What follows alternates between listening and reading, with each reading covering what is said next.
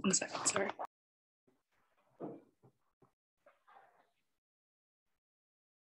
Okay.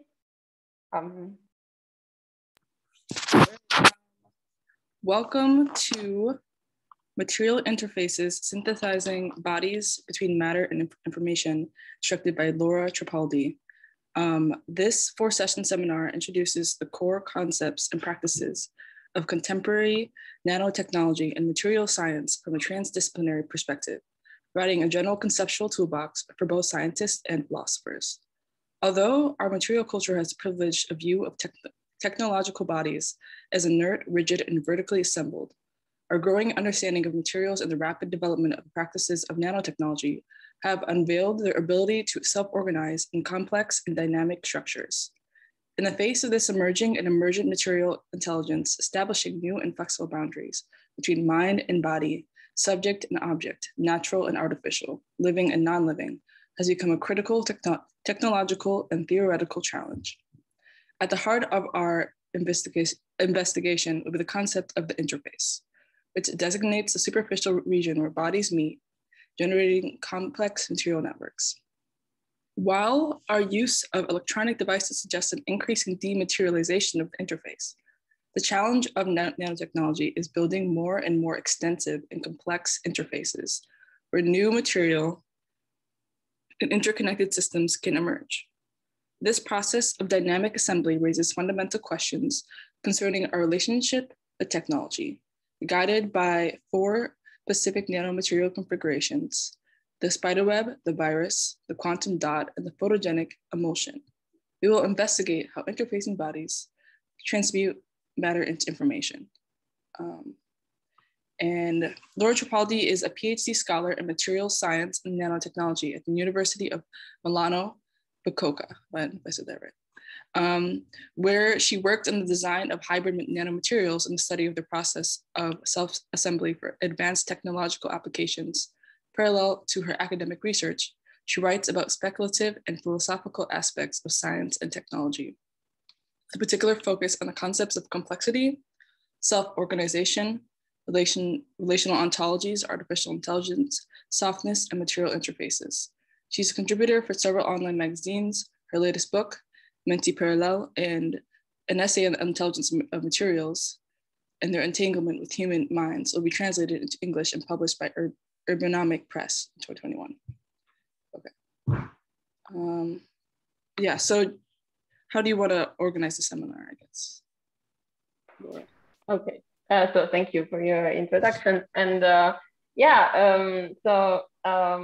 there will be 4 sessions of the seminar, and I will soon break it down for you. If you haven't read that already, I will explain a little bit what kind of topics we will encounter. And I can start by sharing maybe my PowerPoint presentation. And yeah, I think some people are joining still, but we can start, I think. So yeah, let's see. Does everyone see the presentation? Yes. Yep.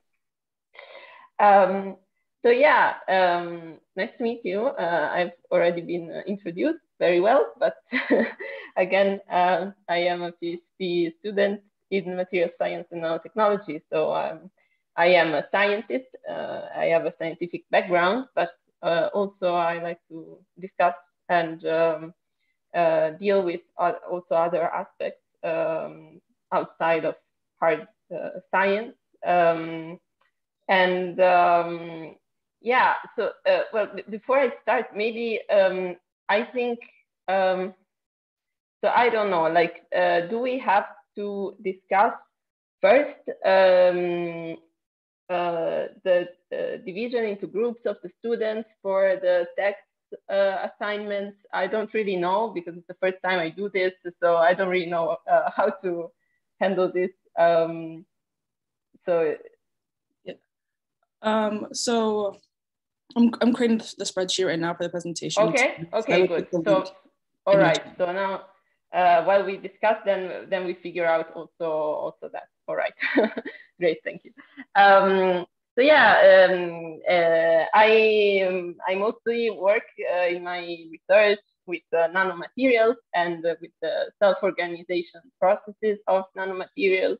And we will talk a lot about self-organization during this 4-session seminar, because to me, this is really a fascinating concept, not only scientifically, but also philosophically.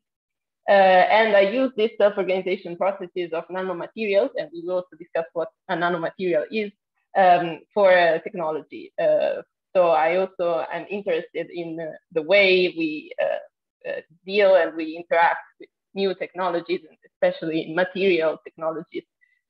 So by starting from this very technical background, I asked myself some questions relating to the agency of non-living materials. So whether these materials can have a sort of intelligence, they can have their ability to act in the world and to have an impact, active impact on our everyday lives and our culture. And also I deal with the public communication of nanotechnology, because as we will see throughout this seminar, there are some very big problems in communicating nanotechnology and understanding what nanotechnology is all about. And I think there are many misconceptions. And I also think that probably it is our fault in the sense that we as scientists working in the field of nanotechnology are not very good at explaining and communicating what we do. And I think this is also a very urgent matter right now, because as we will also discuss, we are living right now in one of the, I think, moments in history where nanotechnology now is like becoming an issue for everyone. And we will talk about this when we deal with viruses, and we deal with also vaccines. For instance, the new generation of RNA vaccines, as you maybe already know, are nanotechnology. And so now everyone, or most of us, now have come in close contact with nanotechnology. And so we have to really understand what it is all about. And then another topic that I am really interested in is the intersection between feminism and experimental science. And so feminist epistemologies, and what does it mean, for instance, to represent a scientific object, to see a scientific object. And this problem of vision is very important in nanotechnology, because we deal with things that by definition we are unable to actually see. So yeah, these are kind of the main topics, and we will kind of deal with them one by one during the seminar. And yeah, as has already been said, I have a book coming out for Urbanomics, Parallel Minds, and it should be out in spring 2022.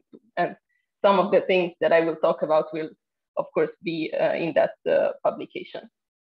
And of course, yeah, this is my email, but you already have that. But for any question, of course, you can write me anytime. So yeah, the general topics of this seminar have already been explained, but in general, I will try to offer you an interdisciplinary perspective of material science, nanotechnology, philosophy, society. And I hope that you will be able to gain a general idea of what nanotechnology is. Of course, I think that there are many people here that do different things, probably, and I also would like to hear what you guys do and what are your fields of interest. And I hope that there are people from all sorts of backgrounds, because it's always more stimulating, of course. So I guess that my ambition is for you to try to figure out step by step what nanotechnology is and why is it interesting. And also have a kind of conversation about material culture. What is material culture, and how nanotechnology and innovation in new materials can change our material culture, and so our way of thinking about non-living materials. We will talk a lot about self-organization, as I said, self-assembly, self-organization, complexity, both in natural and artificial systems. We will discuss the interface, which is an interesting concept, I think, that is really useful both in technology and outside of technology. And through the interface, we will also think about the boundary between matter and information. And I think this is also an important topic nowadays, because we really think a lot about information, about data, and we often have the feeling that these things are kind of immaterial or dematerialized, but we actually all of the production of information that we deal with is rooted in material substrates. So how does matter get slowly transformed into information? What happens in this transition? And to me, this is really interesting to try to think about this transition. And then, of course, what do we do with technology? Our own human relationship with these non-human strange bodies that surround us. And to me, also, this is an interesting question. So I hope that by the end of this seminar, you will have a general idea of material science and nanotechnology, and also maybe you would be able to reflect on the relationship between the physicochemical structure and properties of a material and its meaning within our human culture, within society, and also, of course, understand and use the concepts of complexity and self-organization. And maybe if you agree with me, and you don't have to agree with me on this, but if you do, then maybe try to figure out in what way a non-living material can also show intelligence and be able somehow to have a kind of agency. So the first session is the one we will have today, and it is about spiderweb. And we will go through all of this during this session. So first of all, I will have a general introduction about nanomaterials, what they are, and what does it mean, so what even is nanotechnology. Then we will talk in detail about spider silk, which is a very interesting nanomaterial. It is, I often think about spider silk as a natural nanotechnology, yeah, I think it's a very interesting starting point. It is a very fascinating material. Maybe you already have heard something about it. So we will try to go a bit in depth also into the structure and the physicochemical properties of spider silk. And then I will try to prove the point that spider silk is an intelligent material, or that it has a kind of mind. And also that the mind of this material is somehow entangled with the mind of the spider that produces this material. Then we will discuss the concept of the interface, what it is, what does it mean, the different meanings of the word interface. We will discuss the concept of softness, which is a very important concept for me. And we will try to understand how the paradigm of hardness versus softness in technology can help us to change our view of technological bodies. And then briefly, we will talk a little bit about mythology, about the myth of Arachne. And then there will be some space for your questions, of course, and some questions I have for you that I would like you to answer during this seminar. Then the second session, which is scheduled, oh, wait, the dates are wrong, but I know that the second session is scheduled for the 4th of December. So yeah, sorry, I will fix this before I send you this presentation, which is about the virus. So for each session, we will deal with a specific material. And I will try to have like this approach where first we talk about the physicochemical structures and physicochemical properties. So I will try to go a bit in depth into the materials that we talk about, even on a more technical level, because I think this is useful. And then we will try to understand the meaning of these materials also on a more philosophical point of view. So the second session will deal with the virus. And of course, the virus is a structure, nanostructure, another natural nanotechnology, natural nanomaterial that really that really, of course, has impacted our lives so much during these last 2 years, but I would say across the whole duration of human history. And I think from a nanotechnological perspective, the virus is interesting because it highlights the boundary between matter and information in the way that the virus is a material structure that delivers information into our bodies, genetic information, right? So it also becomes a kind of metaphor for a certain kind of technology. So we will try also to understand the virus not only as a literal body, but also as a conceptual idea, let's say. And then from this, we will talk a bit about the history of nanotechnology, which has used the model of the virus to think about what it means to make a nanotechnology. And we will discuss the processes of self-assembly, so static and dynamic self-assembly. And so we will go a little bit in depth into complexity theory, the theory of complex material systems. And we will also discuss about more philosophically about the concept of autopoiesis and self-organization of material systems. And then, since this will be a natural conclusion after discussing the ability of matter to self-organize and create complex dynamic structures, then we will also discuss about the possibility of artificial life.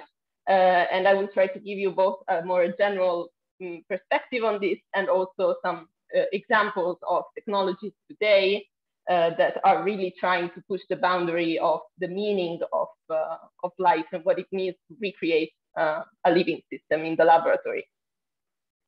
The third session will deal with the quantum dot, and this is scheduled for the 18th of December, but or maybe, yeah, sorry about the 11th of December, I think, yeah. So it's always Saturdays. So in this session, we will talk about the quantum dot. And the quantum dot is, let's say, new, kind of new. I mean, it's not like really, really new, but it's one of the most, let's say, cutting edge nanotechnologies that already has some also commercial applications. And so I will try to tell you what is the quantum dot. We will talk about that. And it is really a fascinating nanomaterial. And we will talk about some, this will be, let's say, the starting point to discuss about the impact of nanotechnology on society, the public perception of nanotechnology, the fears associated with nanotechnology, whether these fears are meaningful or not. And I always think that they are, of course, because we really need to understand why certain cultural perceptions are created. What do they mean in relation to technology? And then starting from there, we will start to think about the interaction of nanotechnology with human bodies. And so nanomedicine, human technology interfaces from the perspective of nanomaterials. And we will talk also a little bit about the nanotechnological approaches that have been used to deal with the COVID-19 pandemic. And even, of course, advanced and a bit out there ideas about human and nanotechnology interfaces. And of course, we will talk about cyborgs also from a philosophical perspective. And all of this in the light of, again, the boundary between matter and information. So when and how does a material structure become a vector of abstract information? So yeah, that would kind of be the topic of the third session. And finally, the fourth session, which will be on December 18th, I think. So this one, I am sorry, I haven't uploaded for this session the reading materials yet. I will try to do that by the end of next week, in the coming days, hopefully. But this fourth session will deal with the photographic emulsion. So we are talking about the first photographic technologies, so the dawn of photography as a technology. And although we don't really think of it in this way, photography and photographic emulsions have been actually the first nanotechnologies to emerge, to become really widespread. The photographic emulsion is based on nanomaterials, colloidal materials, which are another way to, more ancient way to define a nanomaterial. And so I would like to discuss photography in the light of nanotechnology, so from this perspective. And also this will be the starting point to have a reflection from the feminist point of view on technologies of representation. So what I would like to do is use the concept of the interface that we have developed during the previous 3 sessions, and try to use this concept, so this material interface enabled by nanotechnology and nanomaterials, to think about what it means to represent something, what it means to see something. And this is a really important thing in nanotechnology, as I have said, because we often deal with invisible bodies, invisible things. So yeah, this will kind of be the topic of the fourth session, and yeah, we'll make sure to give you the reading materials very soon also for this one, so you can be prepared. And yeah, also about the reading materials, you will see, or maybe you have already seen, that there are some things that are actually scientific papers, and I don't really expect, and I don't think it is important for you to really understand the technicalities in the scientific papers that I propose to you. My idea is kind of to try to show you really the state of the art of contemporary science, or give you some historical articles that actually have been important in the development of scientific concepts. So when you deal with those texts, I understand they can be maybe complicated, and I am open for any kind of question, but what I want to say is try to read them from a more general perspective, to understand the more general concepts behind them, and not just the technicalities are not really that important. And then during the seminars, I will highlight and try to explain the technical parts that I think are relevant to our discussion. Okay, so regarding the final assessment, I think the way that usually is done here at the New Center, and I think also is a good idea, is a good way to elaborate on the topics of the seminar, is to write a final text of approximately 2,000 words. And what I would like you to do, then we can also discuss this more in depth in the coming sessions, is try to focus, as I will do during my seminar. I would like you to focus on a specific material, and this does not have to be a nanomaterial. It does not have to be a technological new material. It can also be a more everyday material.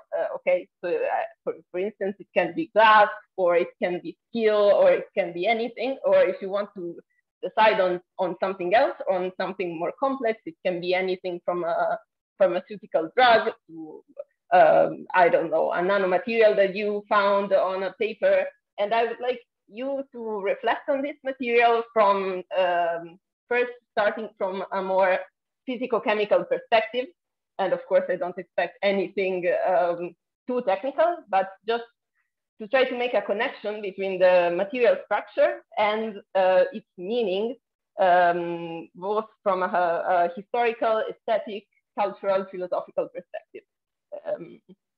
So of course, you are really free to do what you want here, but maybe we can use the time we have during the last sessions, the third and the fourth session, if you start, or even before, if you think about something and you have doubts and you want to ask me whether this can be interesting and talk about your ideas, I think it could be useful. So maybe at the end of the seminar, we can talk about that also for everyone else. So we can have an open discussion about your ideas before you actually write the final assignment. And yeah, so the grading, I think the grading procedure is that you will be graded either I, P, or E based on different parameters. So the 20% is the seminar attendance. Then there will be text presentations, which account for 30% of your grade. And for this, you will be divided into groups, I think. So now I don't know how many of you are here, but you will be divided into groups of 3 or 4 people. And each of these groups will discuss a specific text relating to the topics of the seminar. So you can pick from the materials I have given you. There is also a list of books in the syllabus, and I will not discuss all of those books. And of course, they are many and you don't have to read them all. But maybe you like some of those materials and you want to, or some of those books, and you would like to comment on a part or a chapter or whatever. Or also maybe you find something else that is not part of these materials that I give you, maybe an article on something that you find interesting, or and you want to discuss that. So I am really open here for anything that you want to do. And I don't know how we will manage, but probably starting from the next seminar session, we can have, I don't know, 1 or 2 presentations. Yeah, we will have to organize this based on how many you are. And I think it would be interesting to have, if you agree, of course, to have these conversations for the whole group, so everyone can hear what everyone else has been thinking about. Then there is the participation in class, and at the end of each seminar, there are some questions for you, but you can also stop me at any time and ask me any kinds of questions you want, of course, and the final work that I have explained to you. Okay, so this is all for my introduction. I don't know if we have something else to say for the grading system. Nadia, did I forget about anything?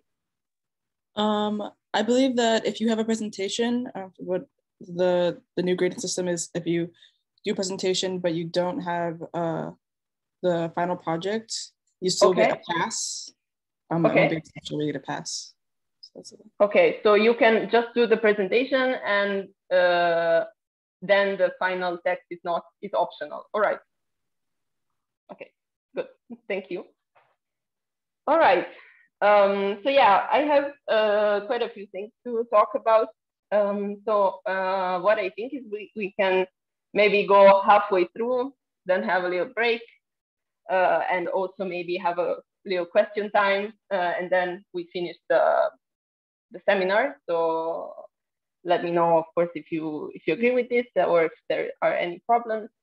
And yeah, I would also like to have like a short round of presentations for students, but I'm not sure if that's okay.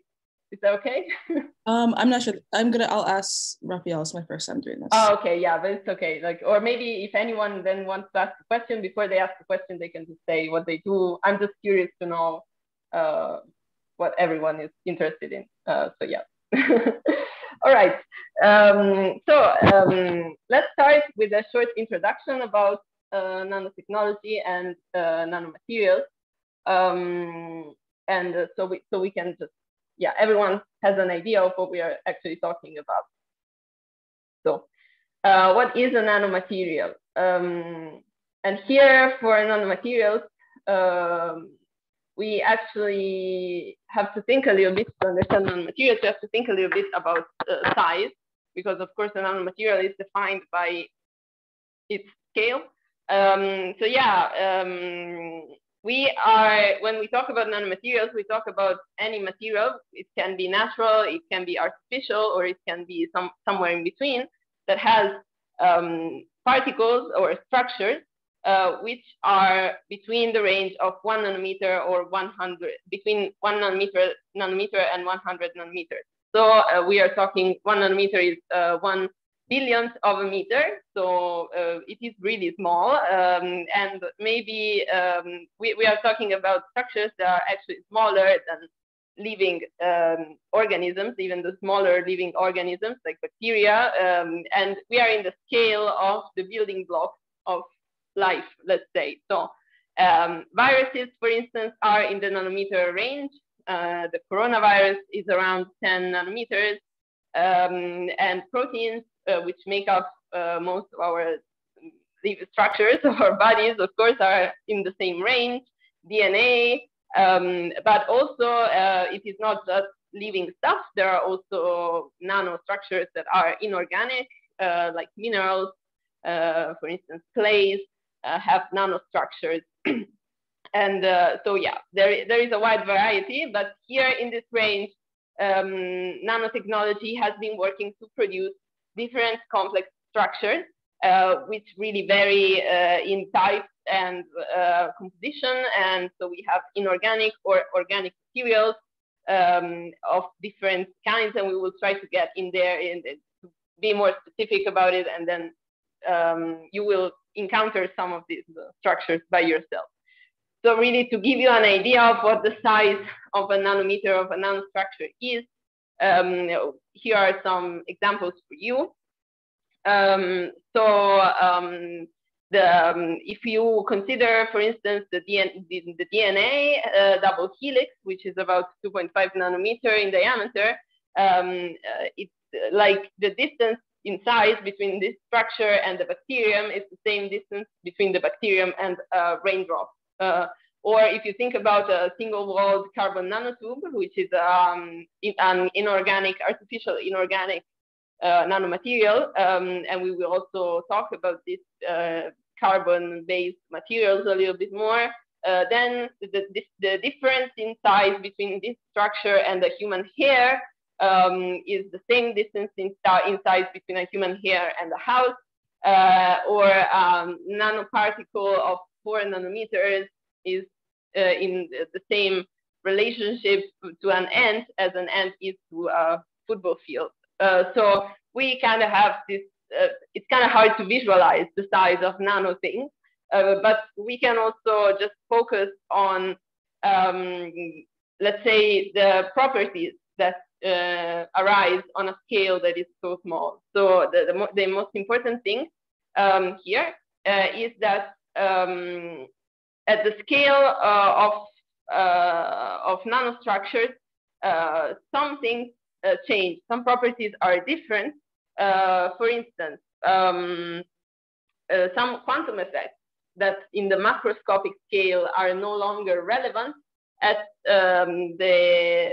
let's say at the nanoscale, they still are important. And we will see this, for instance, for quantum dots.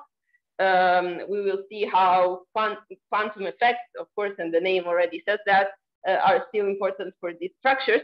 Also, there are differences in, let's say, viscosity.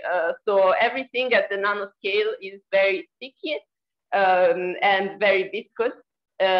So if you think about a nano object swimming in a glass of water, so for us, swimming in water is quite easy. But if you are very small, you experience really all the turbulence arising from the Brownian motion, so the thermal motion of the molecules inside your system that really slow you down and make your whole experience of matter completely different. So if you imagine being nano-sized, your experience of the world is very different. Also, you experience much stronger electrostatic interactions. And for this reason, also gravity has a different impact. It can be less relevant than it is for us macroscopic beings. And all of this can also be subsumed under the category of surface effects. And we will talk about surfaces a lot during this seminar. But the most important concept is surfaces in nanosystems are really more important and much more relevant than for macroscopic structures. And so surface effects at the nanoscale become much more relevant, much more significant. Okay, so nanotechnology, when does it start? What's the origin of nanotechnology? During lectures in university for chemists and nanotechnologists, always the first thing that they show you and they talk about is this lecture by Richard Feynman, which is called Plenty of Room at the Bottom. And I don't know how well known this paper is outside of scientific field, but it is very popular. It became very popular as a kind of foundational myth of nanotechnology. And I think this is interesting also because, yeah, like not necessarily like it's kind of not really true that this lecture of Feynman has influenced real nanotechnology so much. So this has been described as a kind of prophetic view of what nanotechnology would be, and there are some interesting intuitions, and now I will go through this lecture with you and the main points. But there are also a lot of really meaningless things that really do not represent what nanotechnology has become. And still people in the sciences like to talk about this as a founding story of nanotechnology. Maybe there is also a desire to associate a very experimental science with the name of a very famous theoretical physicist. So I think there is also some kind of bias here in the attempt to find a legitimization, let's say, for a very experimental science and trying to give it some more noble origins, let's say. So yeah, I think this is another interesting thing when talking about the history of experimental sciences, because it is very different from the history of theoretical physics, for example, when everything revolves around the names of big men and the discoveries, great discoveries. So actually chemistry and nanotechnologies are really, really different from that. So yeah, let's break down some aspects of Plenty of Room at the Bottom, which I think will be interesting also. As we move through our seminar, we will find again this concept. So the first one, complexity. So the lecture, at some point during this lecture, which was given in 1956, I think Feynman says about, he does not call this field nanotechnology because the name does not exist yet, but he says, I would like to describe a field in which little has been done, but in which an enormous amount can be done in principle. And this field is not quite the same as the others, like fundamental physics, but it is more like solid state physics in the sense that it might tell us much of great interest about the strange phenomena that occur in complex situations. What I want to talk about is the problem of manipulating and controlling things on a small scale.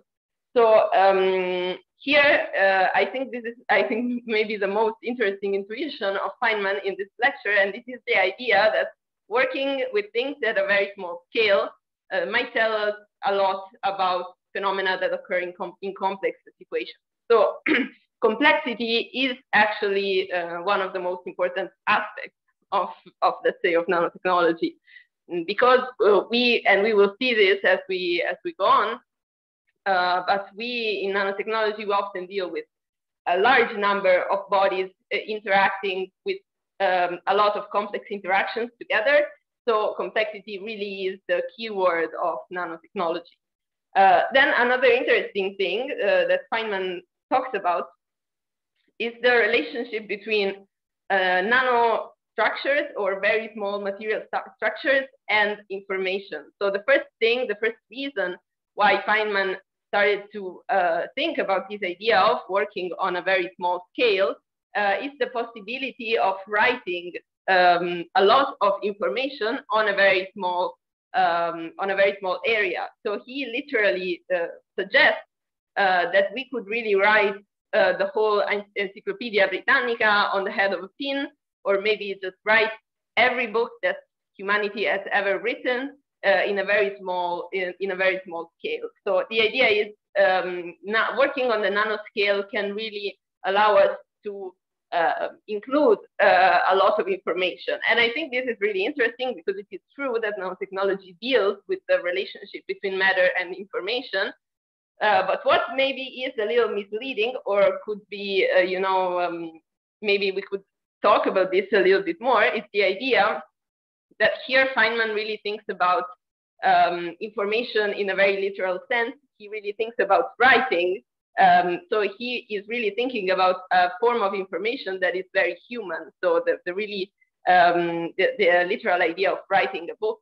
And the way nanotechnology and nanostructures deal with information is not really in this way. So there is an aspect of information, but it is maybe a different kind of information that is not really so closely related to human language.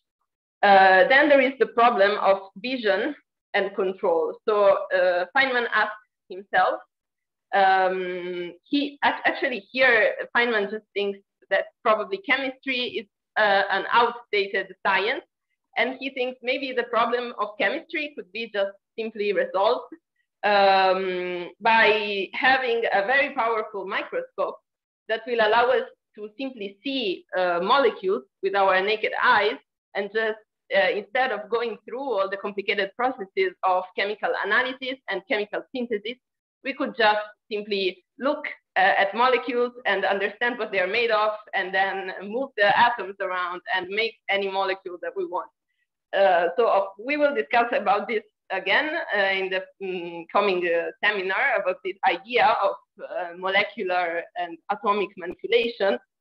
But this is really not the way chemistry works, and there is a reason why chemistry needs to be the way it is. But I find interesting this problem that emerges from this lecture, which is the idea of visualization. So it is clear to me that from the beginning, nanotechnology has been asking the question of what it means to see on the very small scale, and what it means to control something that is very small. I think, and we will see this as we go on, that the problem of control in the field of nanotechnology is a very important one, but we have to find alternative solutions compared to the simple direct vision and manipulation that here Feynman is talking about.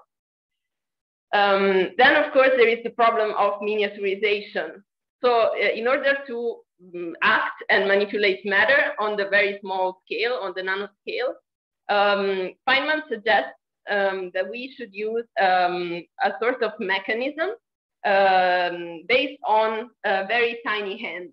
So what he wants to do is create a sort of mechanism where, by controlling a series of increasingly smaller hands, we will be able to somehow manipulate single atoms and single molecules. So again, here the problem of control emerges again, and the solution that Feynman suggests is to directly move and control matter. But then we will see that nanotechnology has been using different approaches to the control of matter on the small scale. And actually, these approaches are related to the possibility of self-organization. So exploiting the ability of matter to self-organize by itself in complex structures. So we have to give up this direct control of matter. But here, the vision that Feynman has is a vision of direct manipulation. So it's the same that we do on a large macroscopic scale. We want to do the same on the nanoscale. But of course, this is not possible and really misses the point of what nanotechnology then would have become. Yeah, I think that this kind of breaks it down a little bit for you, and of course, then I will give you the paper and you can read it through yourself. But the idea here is this, of course, was a very interesting and prophetic thinking by Feynman.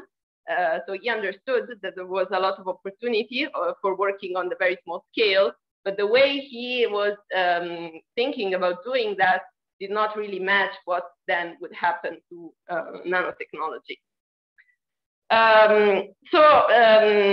Actually, these ideas that Feynman had in the 1950s, most of them have been proven wrong, and you will hopefully understand it as we move on. But in the public imagination, the idea of nanotechnology is still kind of rooted to some of the concepts that Feynman has put forth.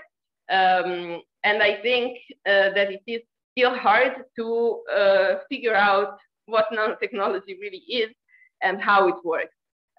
So if you just Google some images about nanotechnology or nanorobots or something like that, you will find a lot of these very interesting images in which you can really see that the image that we have, the aesthetic image that we have of nanotechnology really makes us visualize these very small mechanical structures. So we have robots, the same that we have on the small scale, but we imagine on the large microscopic scale, but we imagine them to be very small, but still they are exactly the same. They are mechanical objects assembled in the same way. They are hard, they are made of, I don't know, steel or maybe titanium or silicon. And also they have this kind of very aggressive or military feel. They are kind of the tiny war machines that get into our bodies and can destroy us or destroy the invaders. So there is all of this imagination around nanotechnology that is really interesting to me. And also, another thing that I find interesting is this idea, and I like this image that you can find here at the bottom right, of this man just looking into this microscope, and I don't know what he is seeing, but this is a carbon nanotube. And again, you cannot really see a carbon nanotube in a microscope like that, but the problem to me is not really that this is inaccurate. It's more like interesting to think about how difficult it is for us to visualize something that is so small and that is so different from what we usually mean for a technological body. So I think nanotechnology really challenges our idea of what technology really is.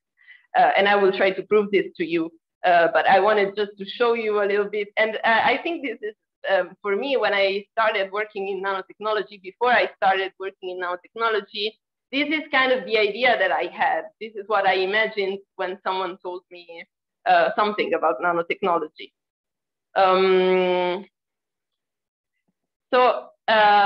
Okay, so graphene.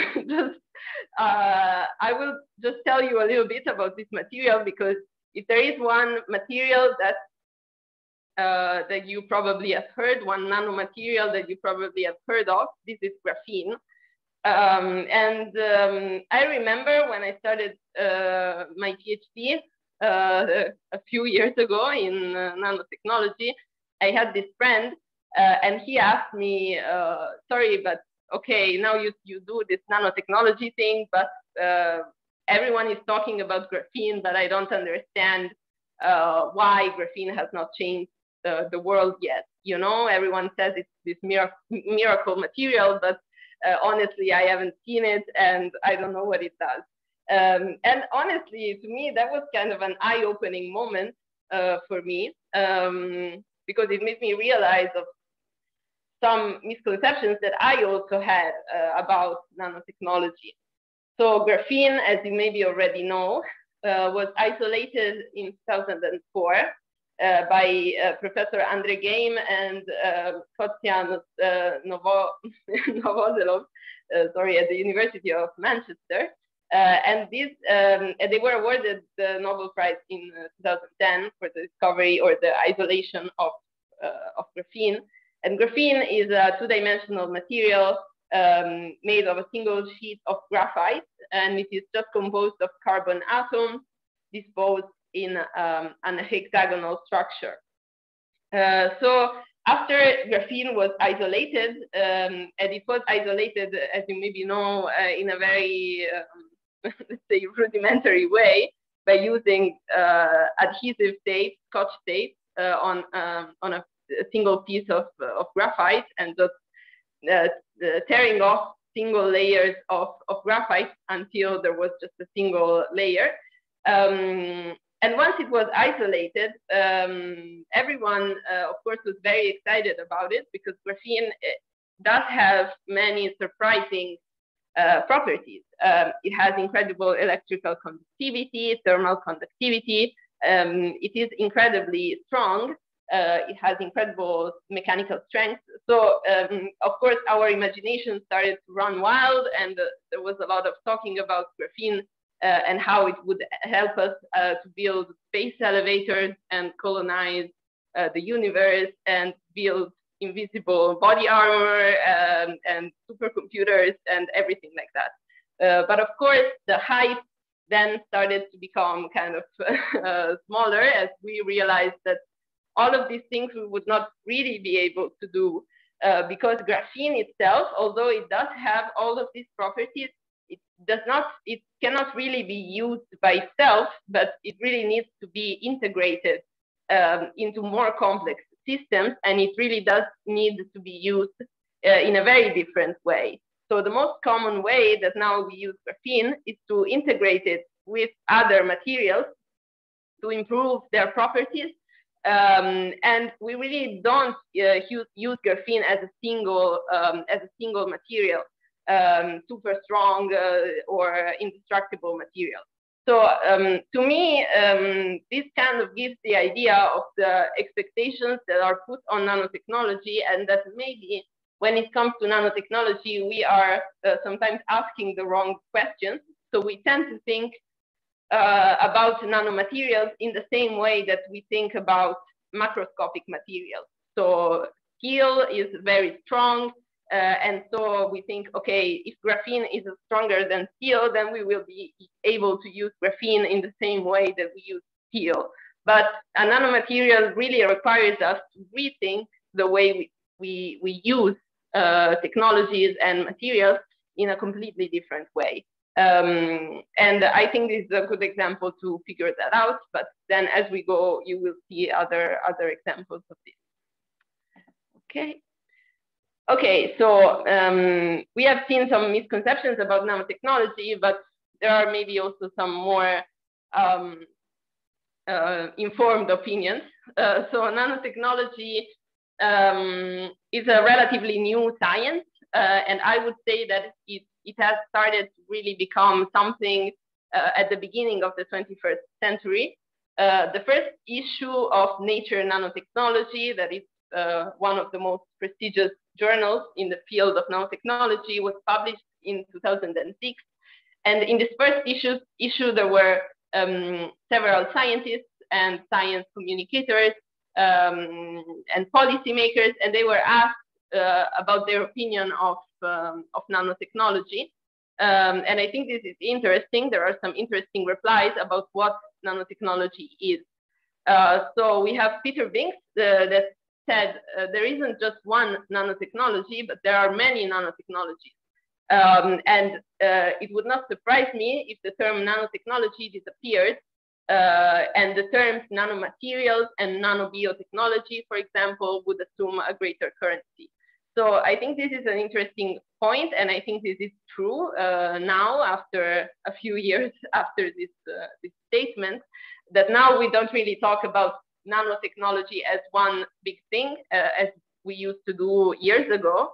And now there is a tendency to focus on more specific aspects of nanomaterials and their different applications. I don't expect the nano hype to last very long, says Elizabeth Shepard. It means too much and expectations are very high. So I agree with this. So the hype around nanotechnology at first was huge, and it was not really keeping the promises that nanotechnology made at the beginning. Again, the most fascinating aspects of nanoscience and nanotechnology are the properties on this length scale that are exquisitely sensitive to the surrounding environment, says John Bolland. And one could argue that it is meaningless to refer to the innate properties of nanoscale systems without reference to the influence of environmental factors such as surface termination, substrate interactions, electrical and mechanical context. So here again, I agree with this. I think that nanotechnology, really the most important aspect of nanotechnology is the ability of nanomaterials to interact with the surrounding environment and their capacity to be sensitive to the environment that surrounds them. And I think we will see this in several examples. So nanomaterials actually are, most of them, not all of them, but most of them are really smart materials that can really sense the environment that surrounds them. And again, this is an interesting statement. It would have been called surface science in the 60s and 70s, says Peter Dobson. And this is interesting for me because it is true that nanotechnology is not really as new as we think it is. And we will see this maybe with the photographic emulsion. There have been nanotechnologies that have existed for even centuries, and we didn't really think about them as nanotechnologies. But what all of these technologies have in common is a specific approach to surfaces, and again, the interface. And we will discuss about the concept of the interface a little bit more in depth. Okay, so after this general view, I think the main question for me is how do nanomaterials challenge our view of technology? And I think there are several points that we can highlight, and we will also go more in depth into this concept. But the first one, I think, is the boundary between materiality and virtuality, so material and virtual. Compared to other approaches to technology, I think that nanomaterials really highlight the importance of material substrates. And again, I think there is one of the most important aspects is the boundary between a material structure and the information that it can somehow contain. The problem of control is a very important one, I think. So it is the idea that due to problems of scale, nanomaterials really challenge us to change the ability we control material structures. So from top-down approaches of controlling a material structure, we have to shift to a more bottom-up approach. So we really have to let materials self-organize instead of really forcing them to do what we want to do, what we want them to do. Another important aspect of nanotechnology is the problem of representation.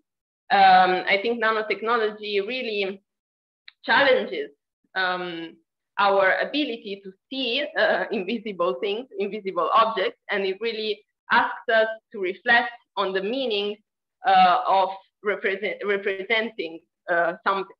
And I think this has become very evident with the coronavirus crisis, because the representation of the virus, that is a nanostructure, has become really ubiquitous, and the way we represent it is not really objective. It cannot be, because actually being a nanostructure, the virus does not really have a visual image.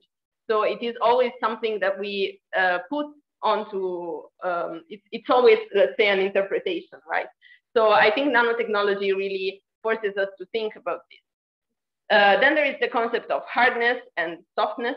So we have seen this with all of those images of nanobots that I have showed you before. And I think we really have an idea of technology that is really focused on hardness. So we really think that technology has to be made of hard materials assembled in a very rigid way. And nanotechnology really challenges this, because it forces us to use different kinds of materials and also these different kinds of organization. And then, of course, complexity, because nanotechnology always deals with multitudes of bodies. So we really never have a single nanoparticle. I mean, it can happen, but most of the time, let's say, we always deal with a large amount, a swarm of bodies all together. And we really have to think about the way of this, in which all of these different bodies interact with each other. So the problem of complexity really is at the heart of nanotechnology. and it really challenges the way we think about technology today. And I would like you to think about this, maybe also as we go through the lecture, in what ways can nanomaterials really challenge our ideas of technology. Okay, so spider silk. This will be the model material for this lecture. It will be the first material that we encounter. And I have chosen spider silk for several reasons. The first reason is that spider silk really is a fascinating material. It really does have incredible properties, and I will talk about them a little bit more in detail. And I also think that spider silk is interesting because of the way in which spiders and the material that they produce have a very symbiotic relationship. So you cannot really have a spider without the silk. So spiders really are defined as animals by their capacity to produce silk in every stage of their life cycle. So they really are the only animal that produces silk at every stage of their life cycle. And this is important because spiders really rely on silk for their survival. And when they first emerged 400 million years ago, spiders used the silk just for a very specific purpose, for building shelters. But then as evolution went on, spiders started to diversify their production of silk. And now contemporary modern spiders can produce up to 7 different kinds of silk. And these silk are different both in their chemical structure and in their function. Of course, the most well-known kind of spider silk is the one used for building the orb web, which is the vertical spiral-shaped web that some spiders build. And to build this structure, there are several kinds of silk involved. So we have the most important structural silk, which is the major ampullate silk, which is used to build the main frame of the spider web.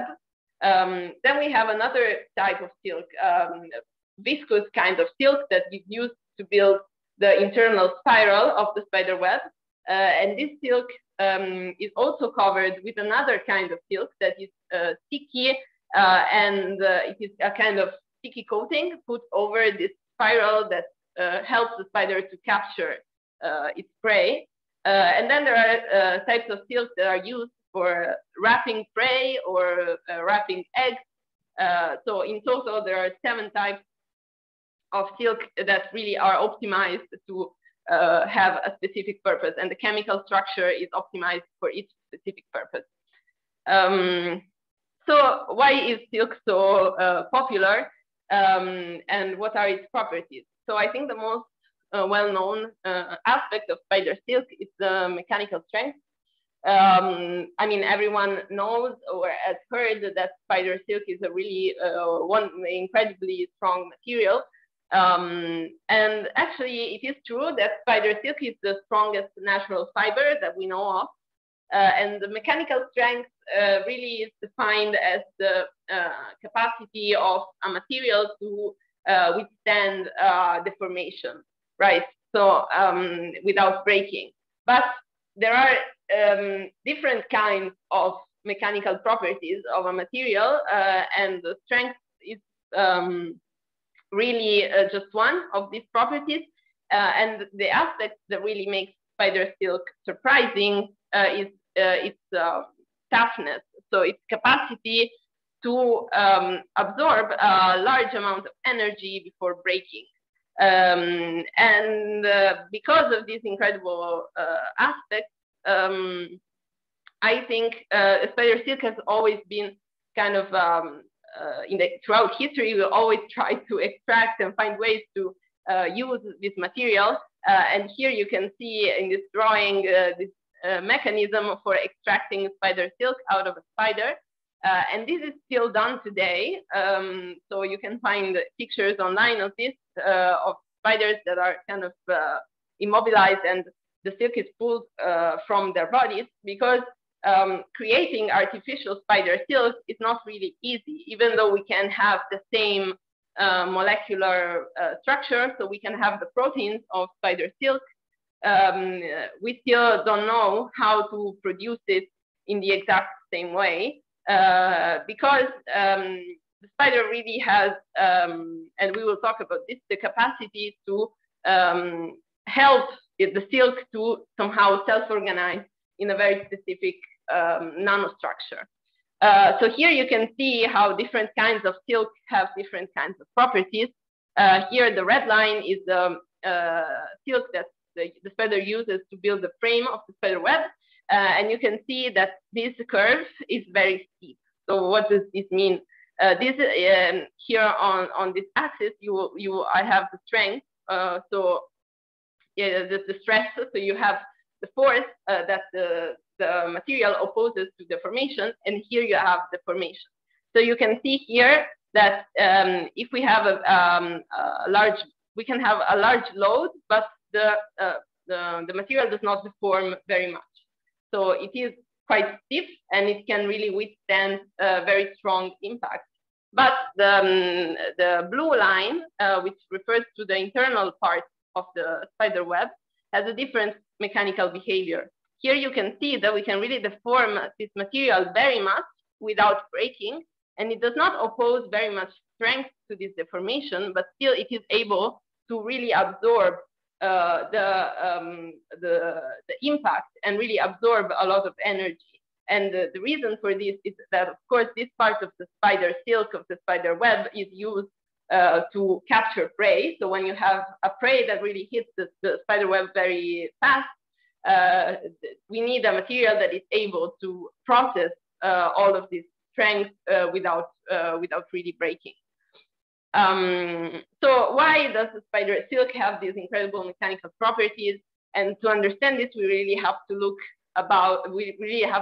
at the chemical and structural aspects of spider silk. So spider silk really has an interesting structure.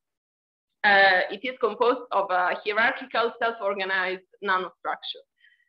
So what does it mean? That if we were able to really look at the spider silk thread at different scales, we would see that at each scale we have a different type of structural self-organization. So in the thread, so spider silk is a protein, but let's start from the bottom. Let's start from the protein structure. I think it's the easiest part. It's the easiest way to explain this.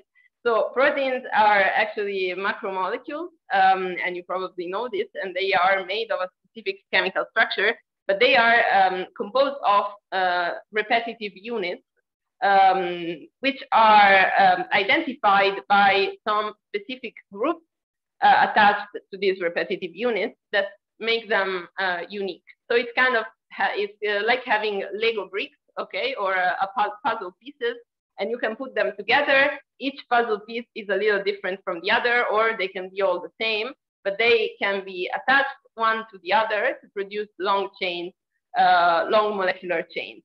And depending on the sequence of these chains, we have different behaviors of these molecules, different structural organizations. Starting from this, then these proteins are actually able in the spider silk thread to self-organize in different structures. And if we look at this, we have two kinds of structures inside of spider silk. There are some parts that are more ordered and more crystalline. So they are rigid. It's like having a rigid part inside, like, I don't know, glass bead. So something that is not really easily deformable. And these rigid parts are linked to more flexible parts that are actually able to be deformed. And this combination of hard parts and soft parts really makes the spider silk, really gives the spider silk its incredible properties, its incredible mechanical properties.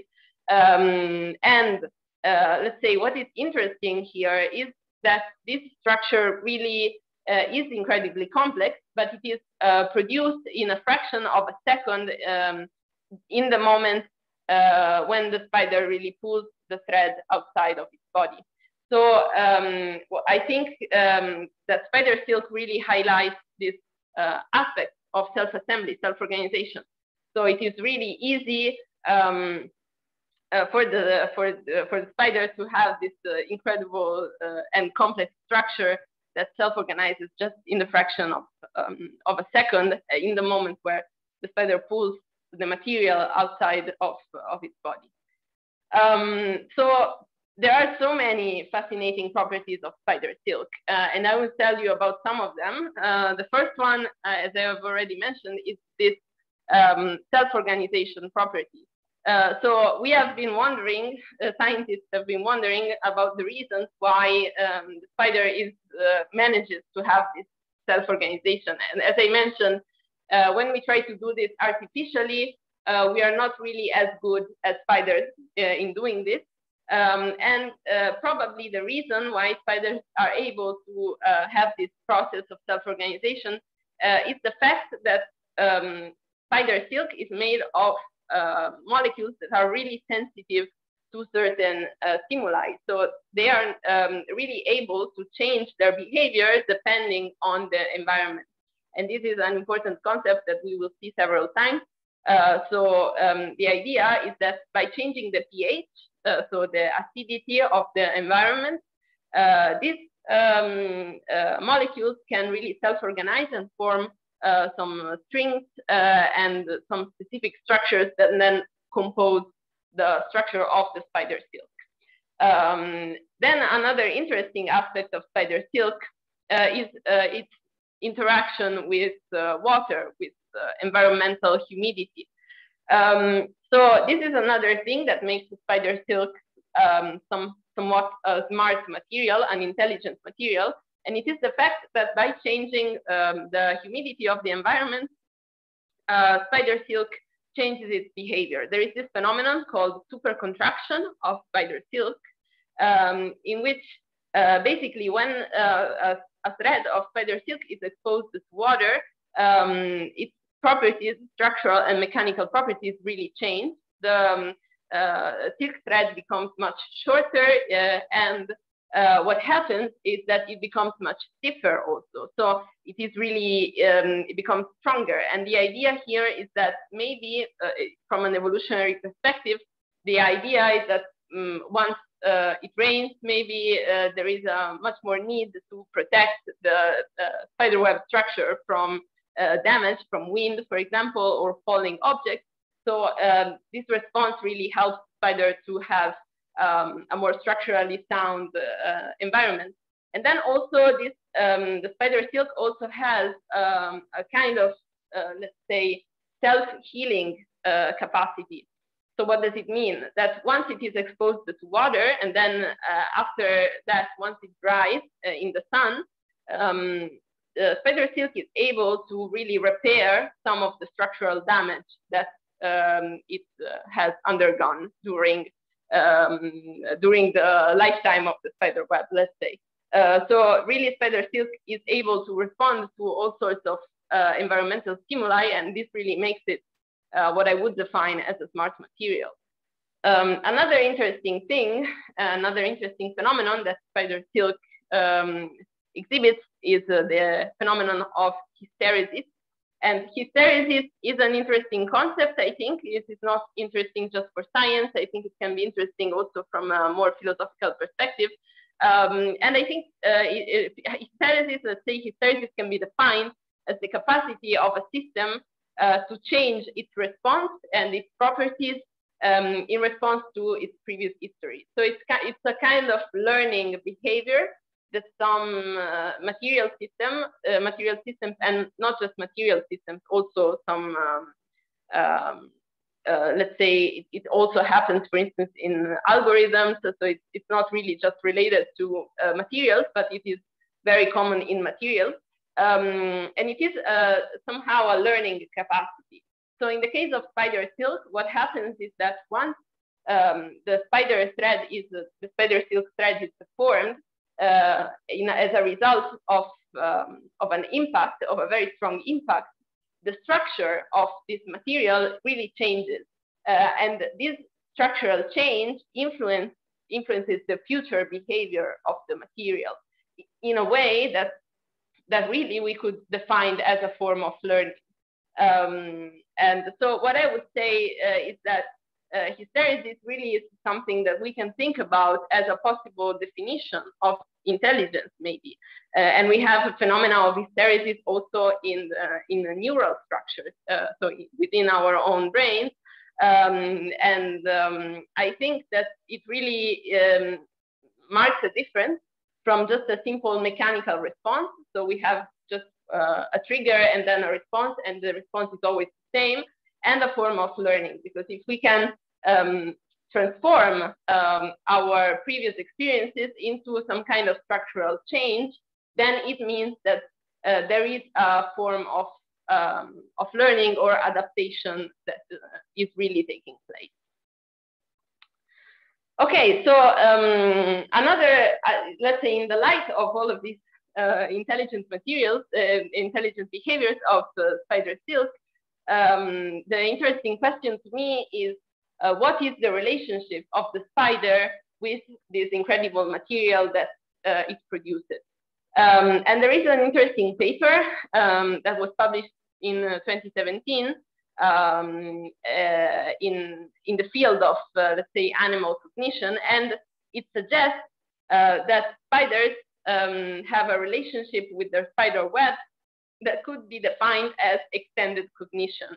And we will go a little bit more in depth in the definition of extended cognition and extended mind, although you probably already have heard of this because this is a very popular philosophical concept.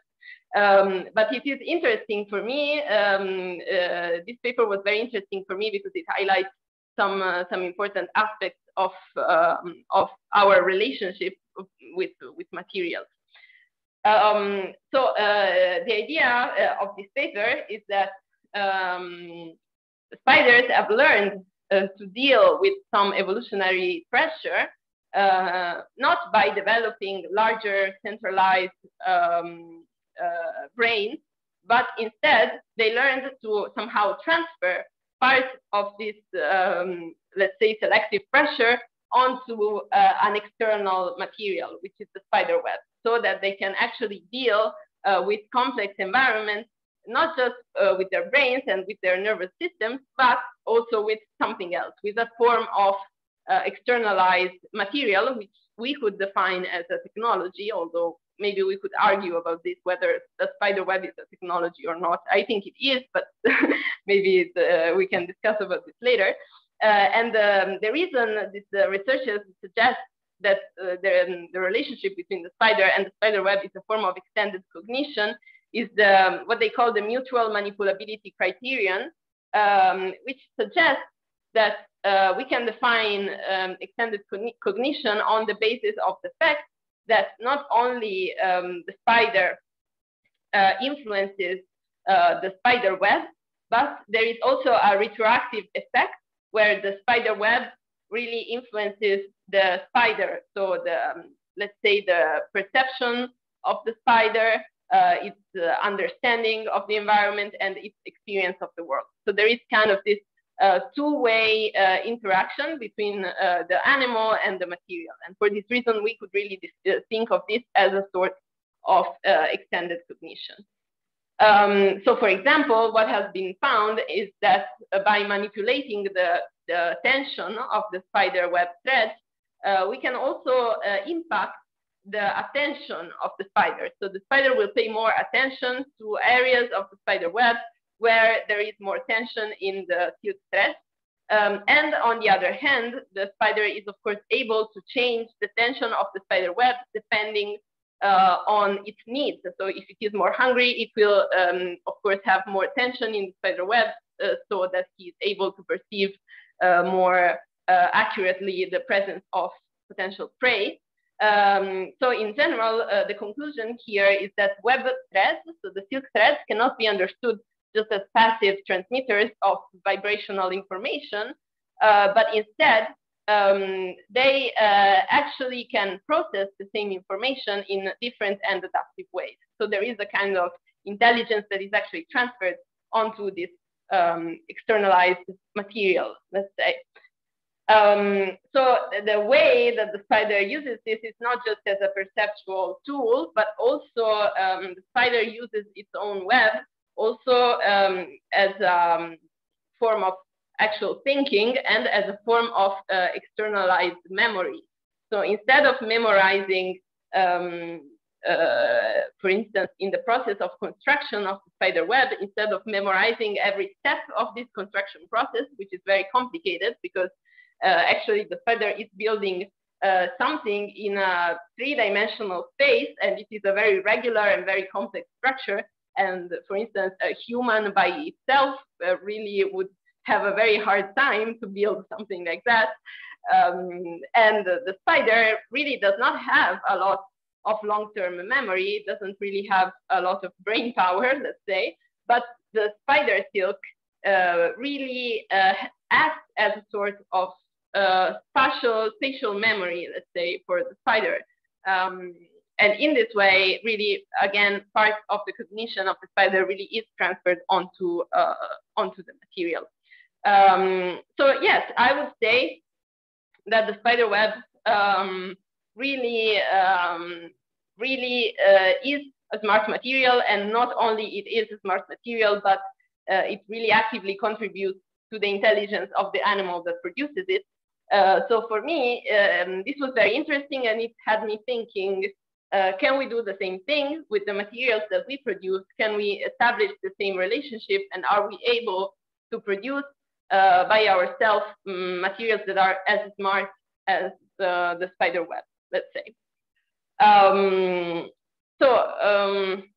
I think we have 1 more hour to go, and I would maybe have a small break if you agree, and we can come back here at I think we have different time zones, but in 10 minutes, and then go on with the seminar if everyone is good with that.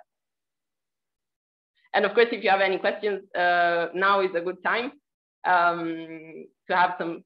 Then we will also have a final discussion. But if you have any questions now, then it's great.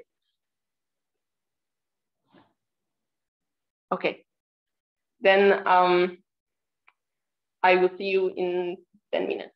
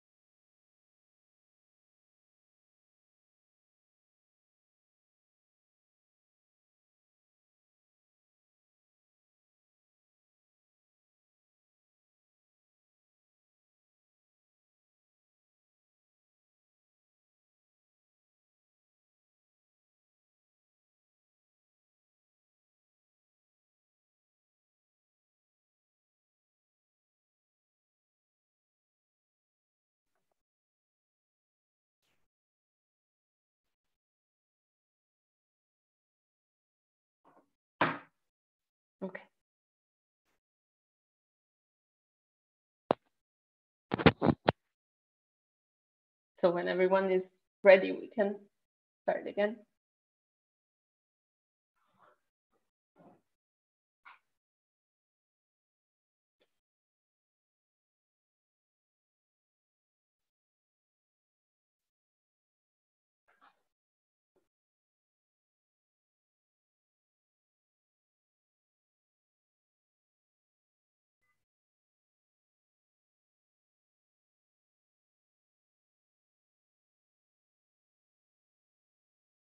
Okay. So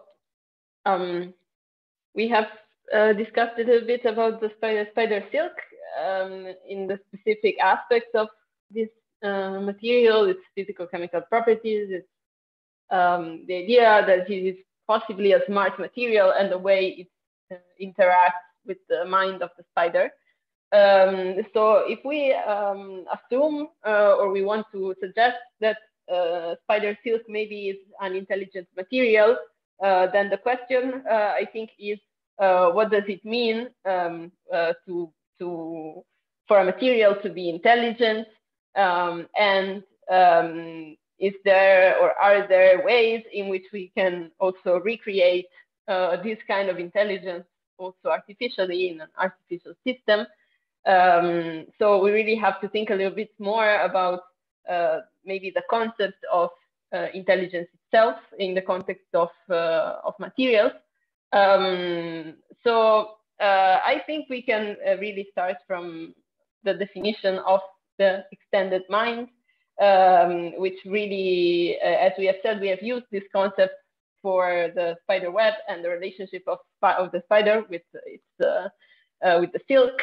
And here we have the famous paper, quotation from the famous paper by Andy Clark and David Chalmers, The Extended Mind, which was written in 1998. And this is, of course, a very famous paper. And the main point here is the possibility of a mind to be somehow externalized onto some other material support. What Chalmers and Clark write is in these cases, the human organism is linked with an external entity in a two-way interaction, creating a coupled system that can be seen as a cognitive system in its own right. All the components in the system play an active causal role, and they jointly govern behavior in the same sort of way that cognition usually does. If we remove the external component of the system's behavior, the system's behavioral competence will drop, just as it would if we remove part of its brain. Our thesis is that this sort of coupled process counts equally well as a cognitive process, whether or not it is wholly in the head. What if people always carried a pocket calculator or had them implanted? The real moral of the portability intuition is that for coupled systems to be relevant to the core of cognition, reliable coupling is required. It happens that most reliable coupling takes place within the brain, but there can easily be reliable coupling in the environment as well.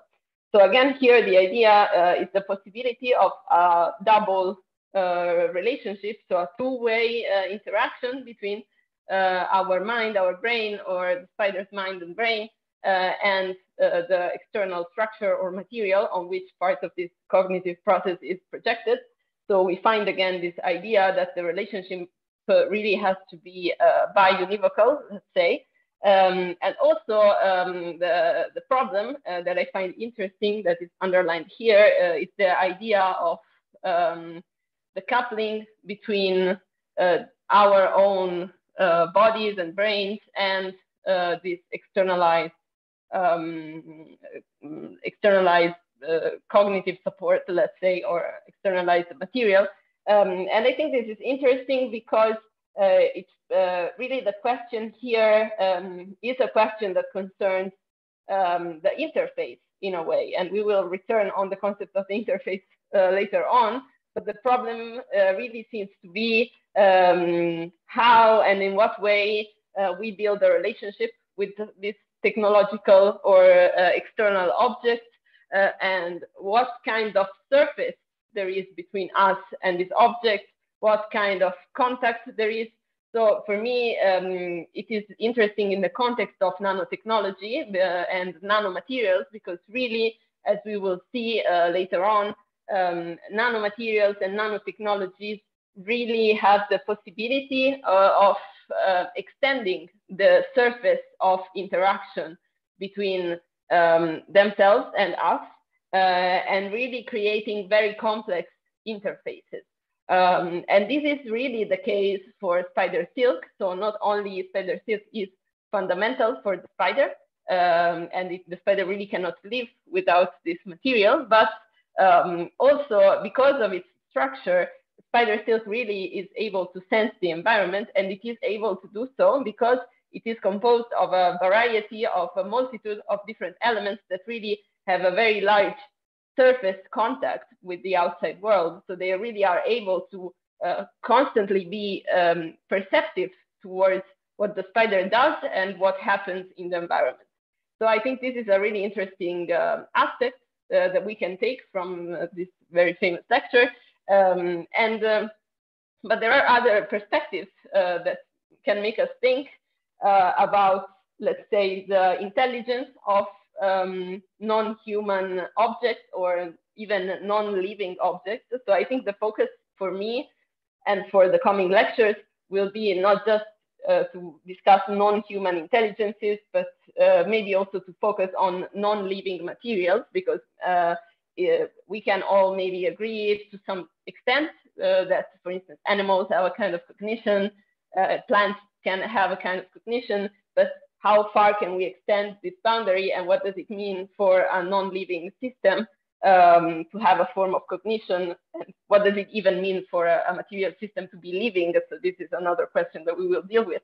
And I find an interesting position is the one that Jane Bennett proposed in her book, Vibrant Matter, A Political Ecology of Things. And I really enjoyed this book, and maybe you would too if you are interested in this topic.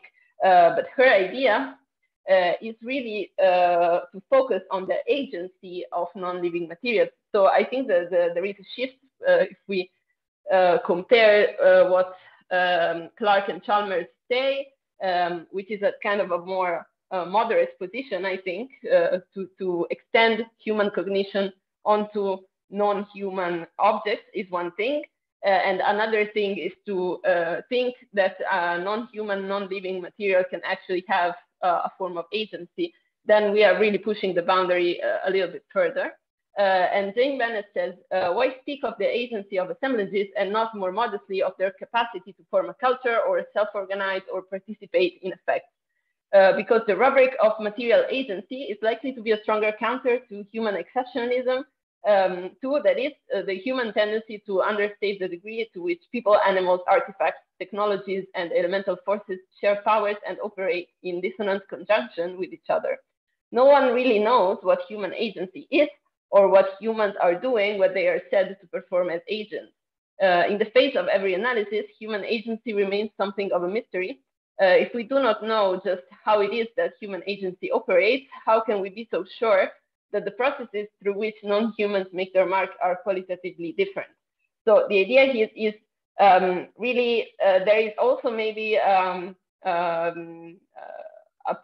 potentially political reason, and this is of course a political analysis of the problem, why we could or we want to attribute a form of agency to also non-living materials. And I think this can be an interesting perspective, considering also the question of ecology, right? So the way we relate to non-human and non-living materials in the context, of course, of an ecological perspective. So let's go back to the intelligence then of the material structures. And again, I would like to discuss a little bit with you what it could mean for a material or a body to be intelligent. And here I wanted to suggest the example of, actually this is a living organism, but again, it is a very unconventional living organism. And this organism is the Physarum polycephalum, and it belongs to the kingdom of Platista, although often it is called slime mold, but it does not belong to the kingdom of fungi. Yeah, this kind of, but although it does look like a little bit like a mold. And this organism is interesting because it is an acellular organism. So it's kind of unique, its morphological, biological structure, because it is not multicellular in the sense that it is not really composed of a multitude of cells, but it has a multitude of nuclei included within a single cellular membrane. So it is not really monocellular, but not really multicellular either. And the reason why this material has been so interesting and has attracted much attention in the last years, its capacity somehow to solve complex problems. So this organism does not really have a brain, of course, and it is a very simple organism by itself. It does not even have tissues of any kind, but still there have been some experiments, and here on the right you can see one of these, the most famous experiments that have proven the capacity of this organism to solve some very complex problems. So here you can see this organism, Physarum polycephalum, that is slowly expanding over this map composed of these tiny white dots, and these white dots are made of food for this organism.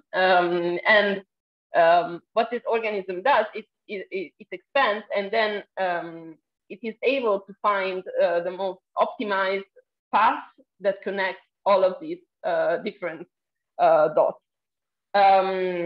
This is actually a very complex problem, complex optimization problem that would require really a lot of demanding calculations on for example, for a computer, a lot of time and energy to solve this problem. But this organism that is so simple is able to do this so naturally.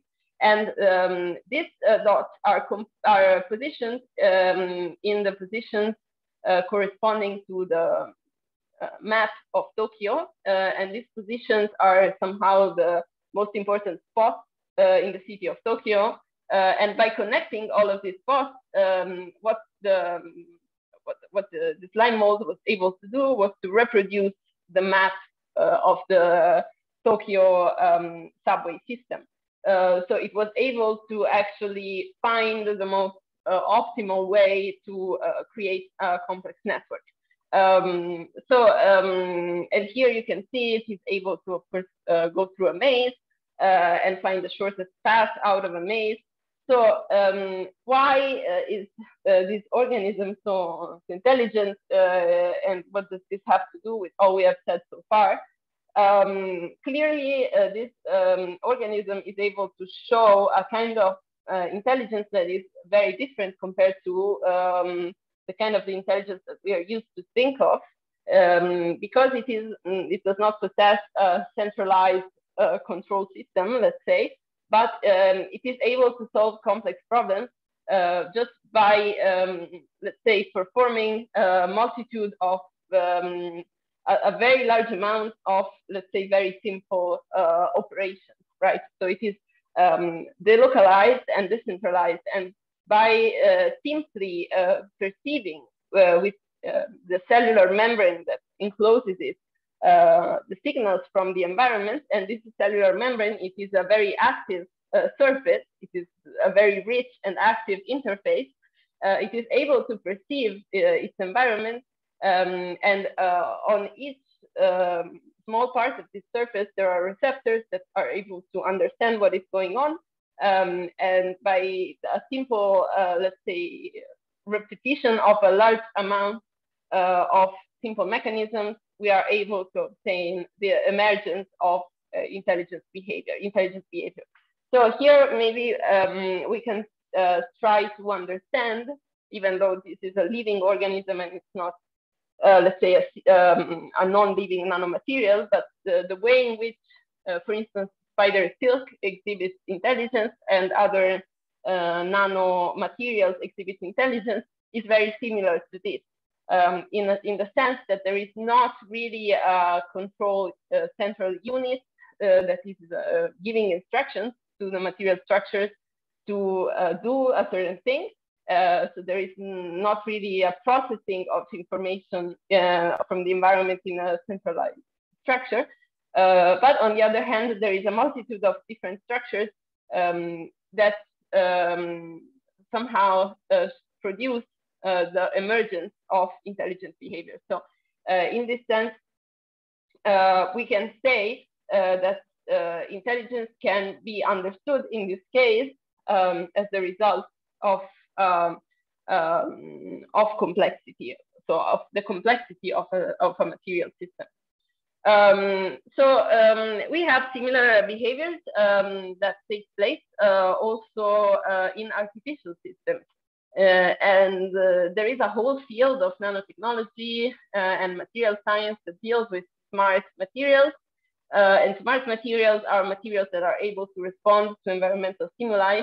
Again, for instance, here on the left, you see an example of one of the first smart materials that have been invented. And this is a shape memory alloy. And it is a material that is able to remember its shape that it was given in a certain state. And then it can always return that shape as a response to a thermal trigger. Once it is heated, it always returns to its original shape. So again, this is an example of hysteresis, so the same phenomenon that we have seen taking place in the case of spider silk. And it is a kind of a recurring idea in smart materials. So the idea of somehow learning something, let's say. And I understand that this is a very simple form of learning, but maybe we can still see in a very primitive way some aspects of intelligence that we really find then in more complex systems. There are several types of smart materials, and we could talk about this forever because we have materials that really respond to all sorts of stimuli, from electric fields to magnetic fields to chemical signals. And this is particularly interesting for me. So we have materials that are able to change in response to the presence of a certain molecule. So they have a sort of sensing ability. The presence of a molecule can trigger a certain behavior. And this is similar to what we have seen with Pisarum polycephalum. So this organism responds to the presence of a certain chemical signal in the environment and then moves and changes in response to that. And we have artificial materials that can actually do that. We have artificial materials that respond to heat, to light. Here on the right, there is an example of a smart material that is interesting for me. Again, here we have a form of learning, let's say. And this is an interesting material, a composite material, that basically it is able to grow and change in response to repeated mechanical stimulation, in the same way that our muscles grow. So by repeatedly extending and contracting this material, the same way you would train your muscles, you can obtain a material that has increased strength. Right, so we can really somehow engineer inside of artificial materials all sorts of responses from environmental stimuli. And this is interesting because it can really change the way I think we deal with technologies, right? Because we are used to thinking of technological objects as somewhat passive, but still we have maybe the possibility of thinking about technologies that actually change in the same way that we do and sense the environment in the same way that we do. And then this could help us really establish and also extend our perception and our cognition of the environment that surrounds us. So defining a smart material is not easy, but in general, we can agree that there are three aspects of this. There is a part of sensing, a part of controlling and a part of actuating, let's say. So in a way, there must be a component in this material system that is able to perceive something in the environment. Then the part of the control is kind of, I'm not sure control is really the right word, but somehow there must be a form of processing this information, I would say in the form of structural change. So again, I would go back to the concept of hysteresis here to think about the way in which material systems can learn from their past, previous experiences and somehow incorporate this in the form of a structural change.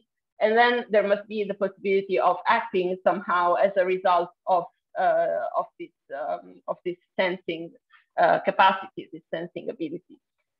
Okay, so I think like now we will go a little bit off track, but I think this is still relating to what we are talking about. Because for me, the question here is really how and what kind of relationship can we build once we understand that we can really deal with intelligence materials or materials and bodies that really have a form of cognition, like maybe we do, or maybe a different one. But how does this impact our experience of the world? And really, how can we build a productive interaction with these technologies?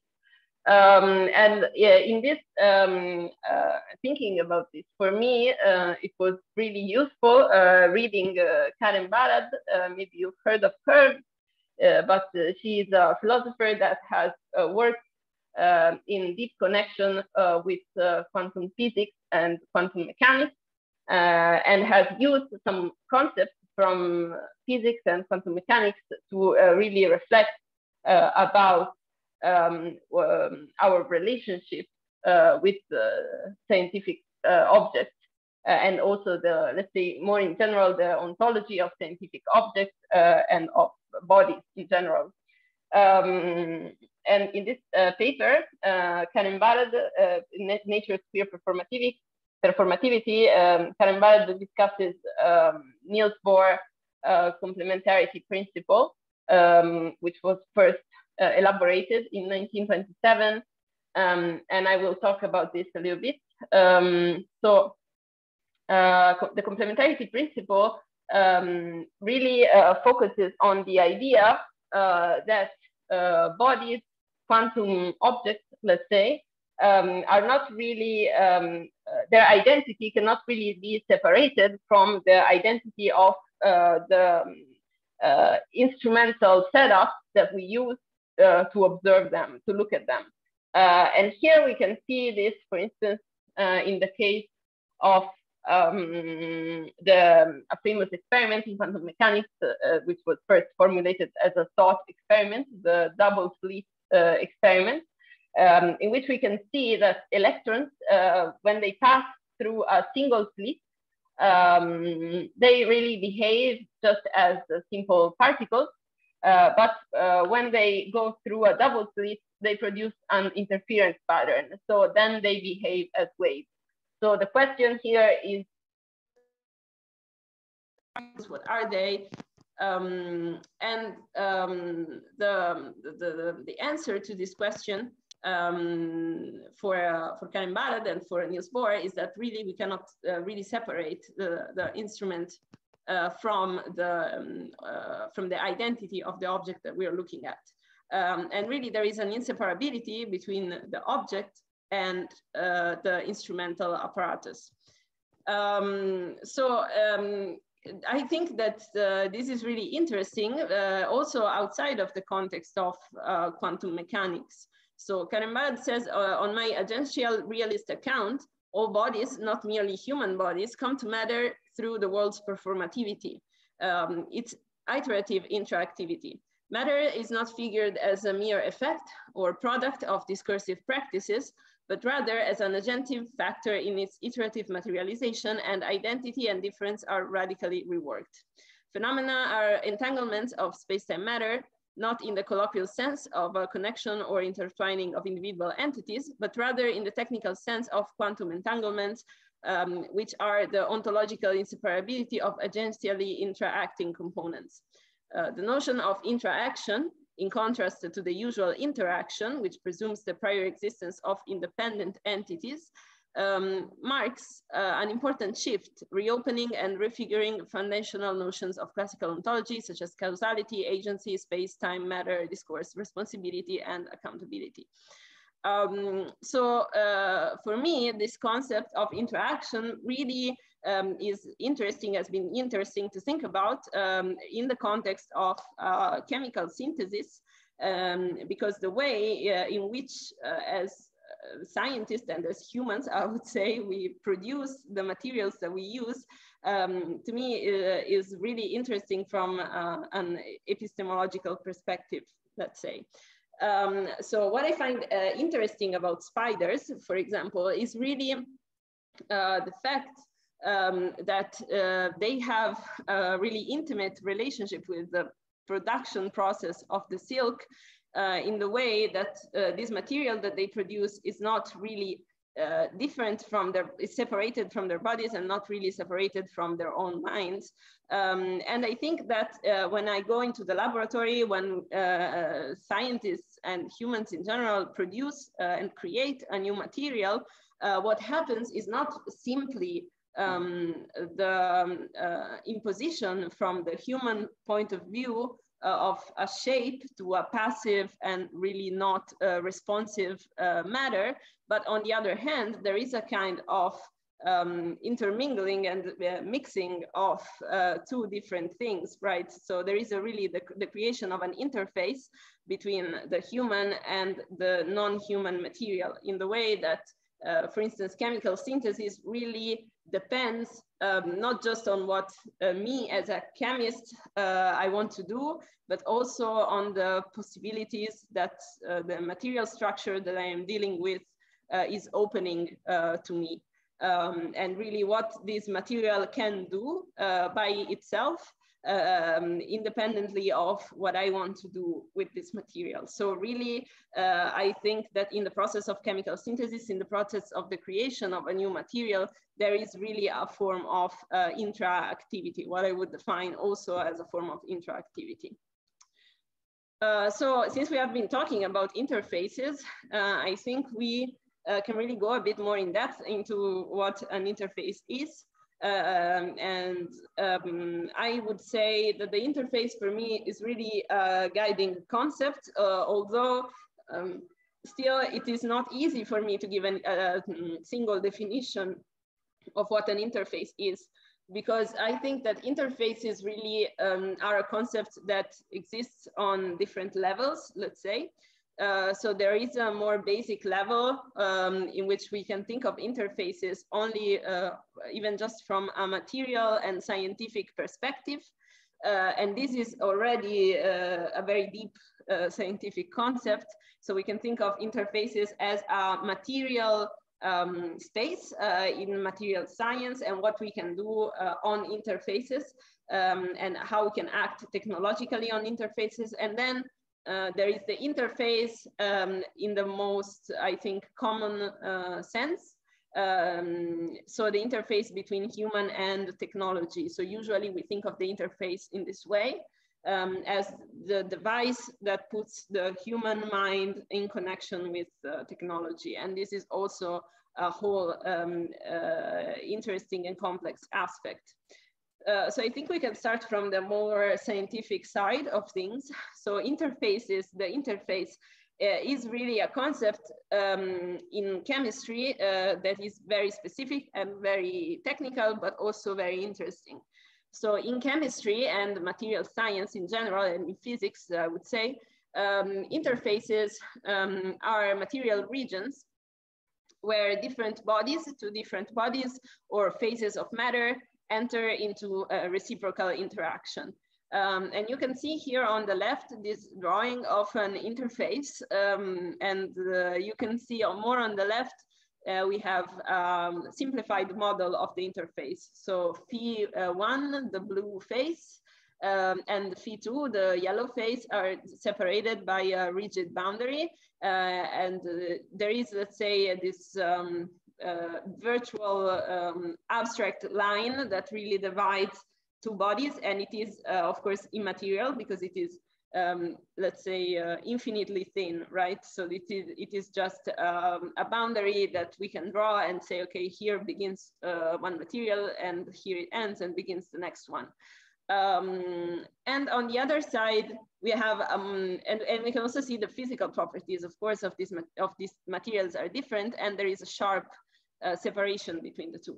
And then on the other side, we have a more realistic view of the interface, a more complex and more accurate representation of the interface, where actually these two materials are not separated by a rigid boundary, but still they are, instead they are mixing together and form a hybrid space in between them.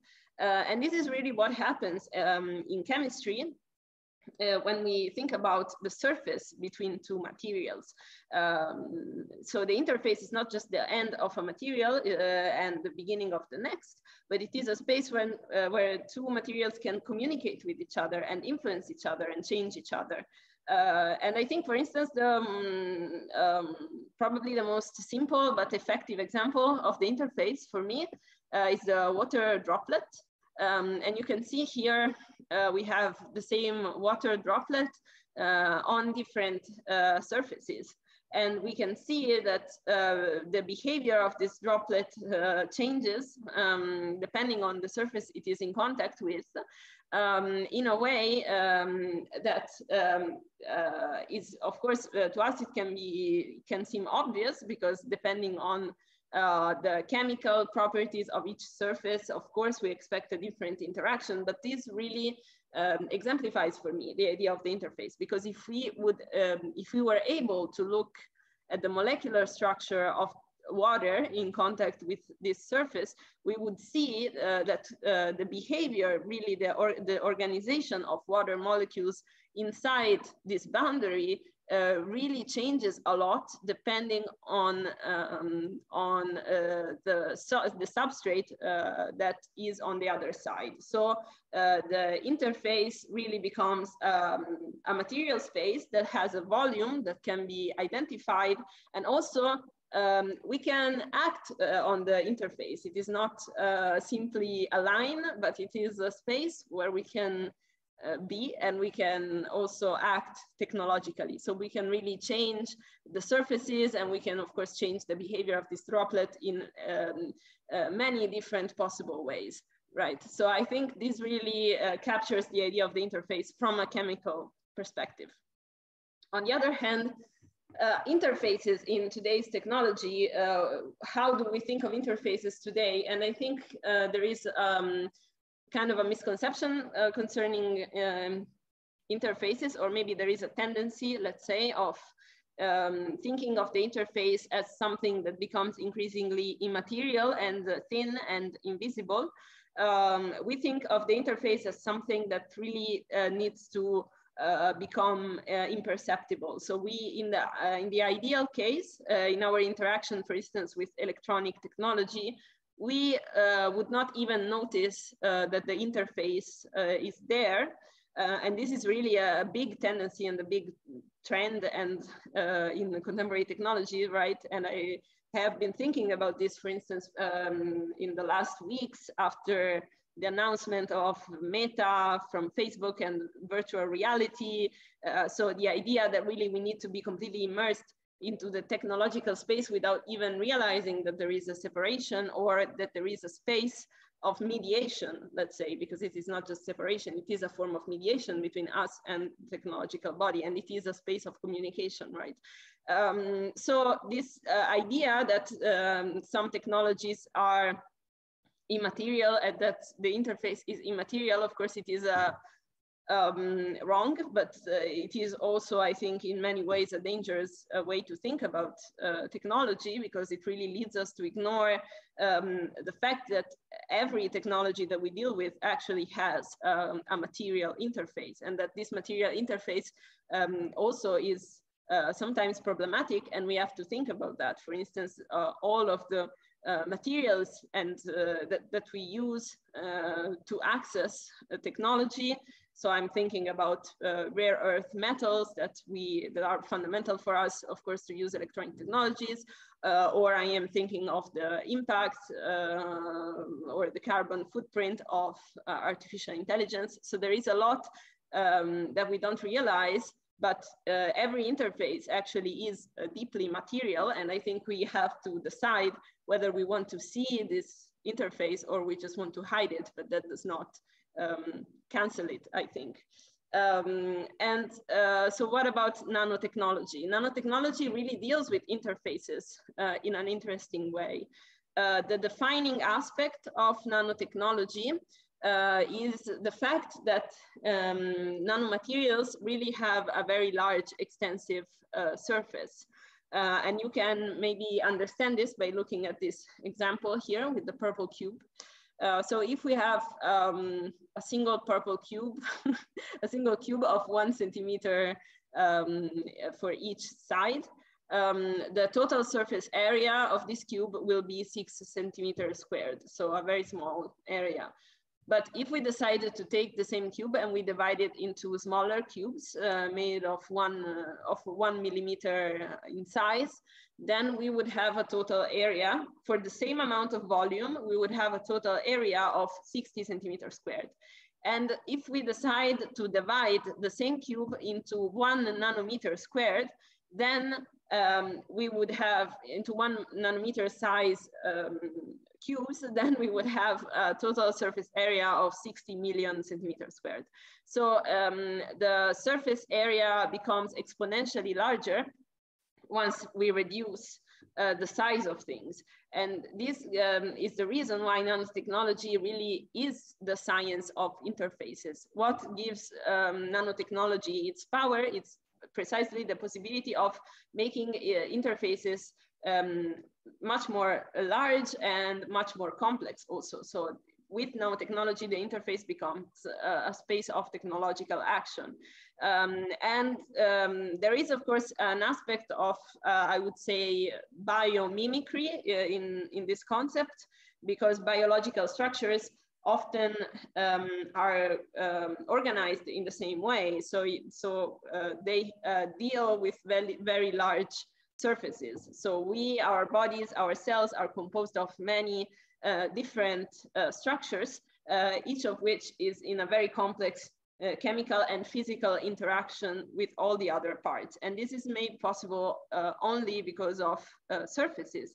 And it is because of surfaces that we are really able to have such a large amount of, let's say, information in such a small amount of matter. And really for this reason, I think that nanotechnology can offer and does offer a somewhat alternative paradigm for technology. So on the one hand, we have electronic devices going in the direction of making the interface even more invisible and thinner and flat and simple. And on the other hand, we have nanotechnology pushing in the direction of making interfaces larger and more complex and deeper, let's say. And this is not to say that nanotechnology will save us all from all of our problems, but it is a way to think of technology in a different way and following a different paradigm.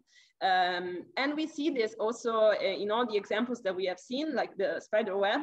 Again, the reason why the spider silk is so intelligent is a matter of interfaces. It is because it has a structure that is so complex that it can really produce a large amount of interactions, and these interactions can result in a large amount of, let's say, emergent properties. So here I have reported some quotes from a book by Brandon Hookway called Interface. And this is a very interesting book. It deals really with the concept of the interface very specifically, and I think that Hukwei has some very interesting points on the concept, the philosophical concept of the interface. I like the idea that the interface is intended as a form of relation. So it is not really something, but it is the relation between something. So the interface is a form of relation that obtains between two or more distinct entities, conditions, or states, such that it only comes into being as these distinct entities enter into an active relation with one another. And also, not only there is the interface kind of exists in this boundary where it can exist only through the separation of bodies, but it uses this separation as a form of, or to channel a form of interaction and a form of transmission and communication. So it results always in a unified condition, but it does not really eliminate the difference between bodies. So I think this is an interesting point. And of course, as Hukwei says, interfaces have a lot of implications for notions of control and intelligence, as we have seen, I think, because we have seen intelligent systems based on interfaces and interacting surfaces. And also we have seen how interfaces really make us ask the question of what it means to control the development of a certain structure, right? So here, I think there is an interesting point relating to the processes of subjectification. The subject of the interface, writes Hukwei, finds as its counterpart the user of the interface. Just as the user's learning or mastery of the interface is at the same time a kind of subjectification. That the user of the interface is also its subject, follows the notion of the interface as that which at once separates and draws together in augmentation. Likewise, agency, or the will and means to action, is a capacity at once mediated by and produced upon the interface. So I think here there is another point that is interesting, and it is the idea that the interface with technology, in this case, is what produces us as subjects. And again, I think this is something to think about, and maybe we will focus on this also in the coming seminars when we will discuss about nanomedicine or human nanotechnology interfaces, because again, there is a challenge here, I think, to the conventional idea of technology and the user being separated and retaining its own identity in respect to technology instead of being changed through the process of technological action. And again, here Hukwei points out what we were discussing before. So the idea that now there is a tendency towards making interfaces more transparent and making them disappear somehow. But again, he thinks, and I agree with him also on this point, that the interface always requires an extraction of work, and there is a cost to the construction of an interface. And he understands this cost in terms of thermodynamics. So if you're interested, you should definitely read the rest of the book because he really goes in depth into this idea. But I think that this is true not only, of course, from a thermodynamic perspective, but also it is true from a conceptual perspective, right? So we cannot really make the interface between us and technology completely disappear. We cannot make it arbitrarily invisible. Yes, so I have a couple more things to discuss. I'll try to be quick because I think we are running out of time. And yeah, for next time I will try to adjust a little bit more, but we also had a long introduction. So,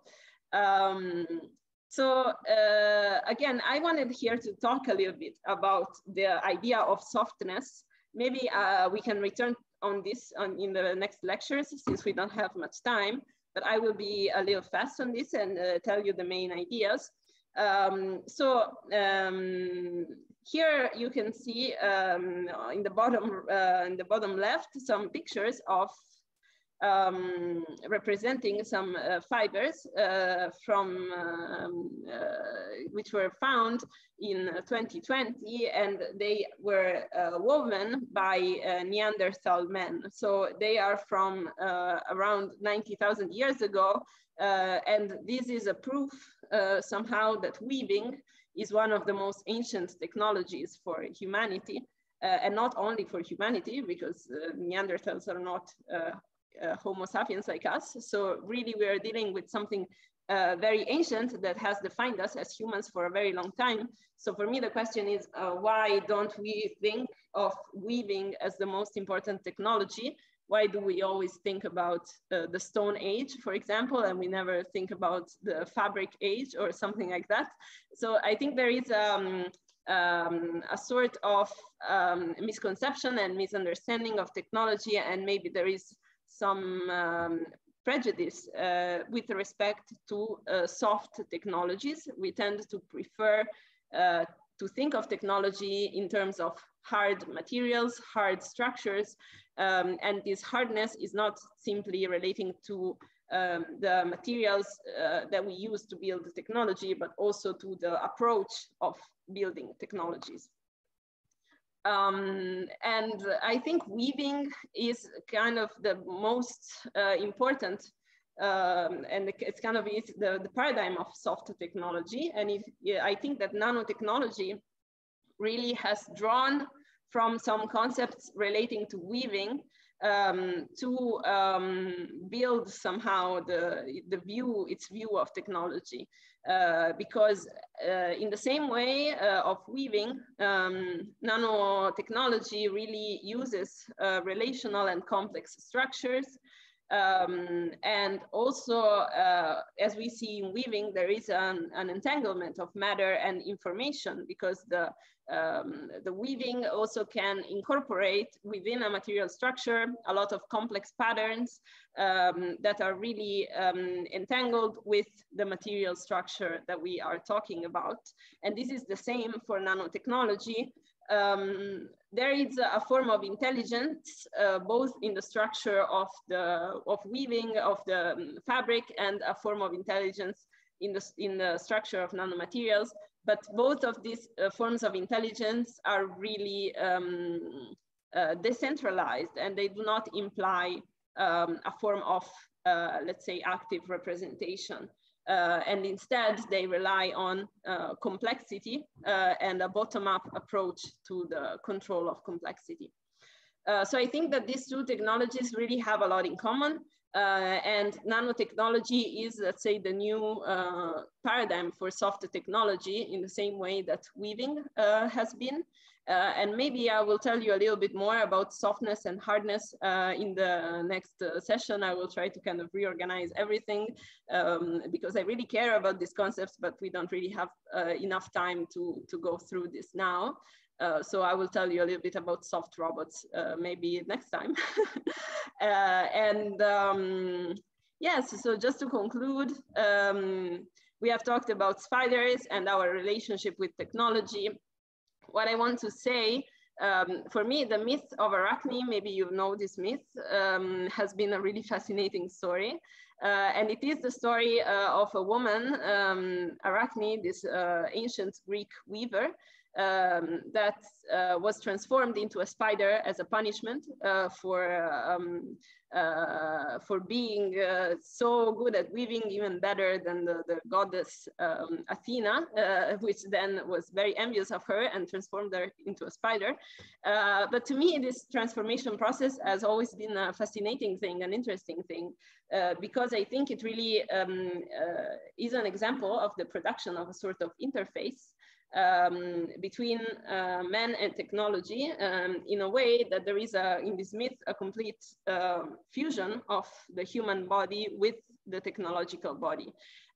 So Arachne and her loom somehow are merged into a single body, and they form a very deep and continuous interface. And I think this is an interesting idea. This is an interesting possibility to really rethink our approach to technology and to think of technology as something that can really change us and redefine our own identity in a way that our identity is really constructed at the interface with technology. And I think that it is not really a coincidence that this myth talks about weaving, that it talks about spiders, that it talks about nanomaterials in a way, because I think that really nanotechnology is maybe a way that we can, or offers us new perspectives to really change our approach to technologies.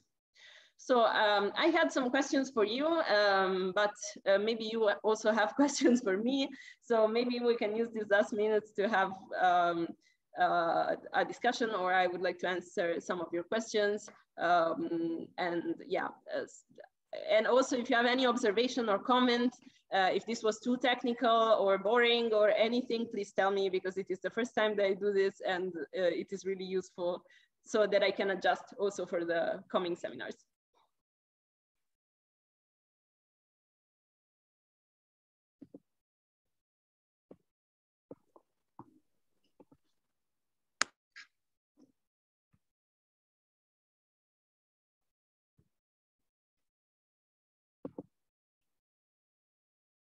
Thank you, Alan.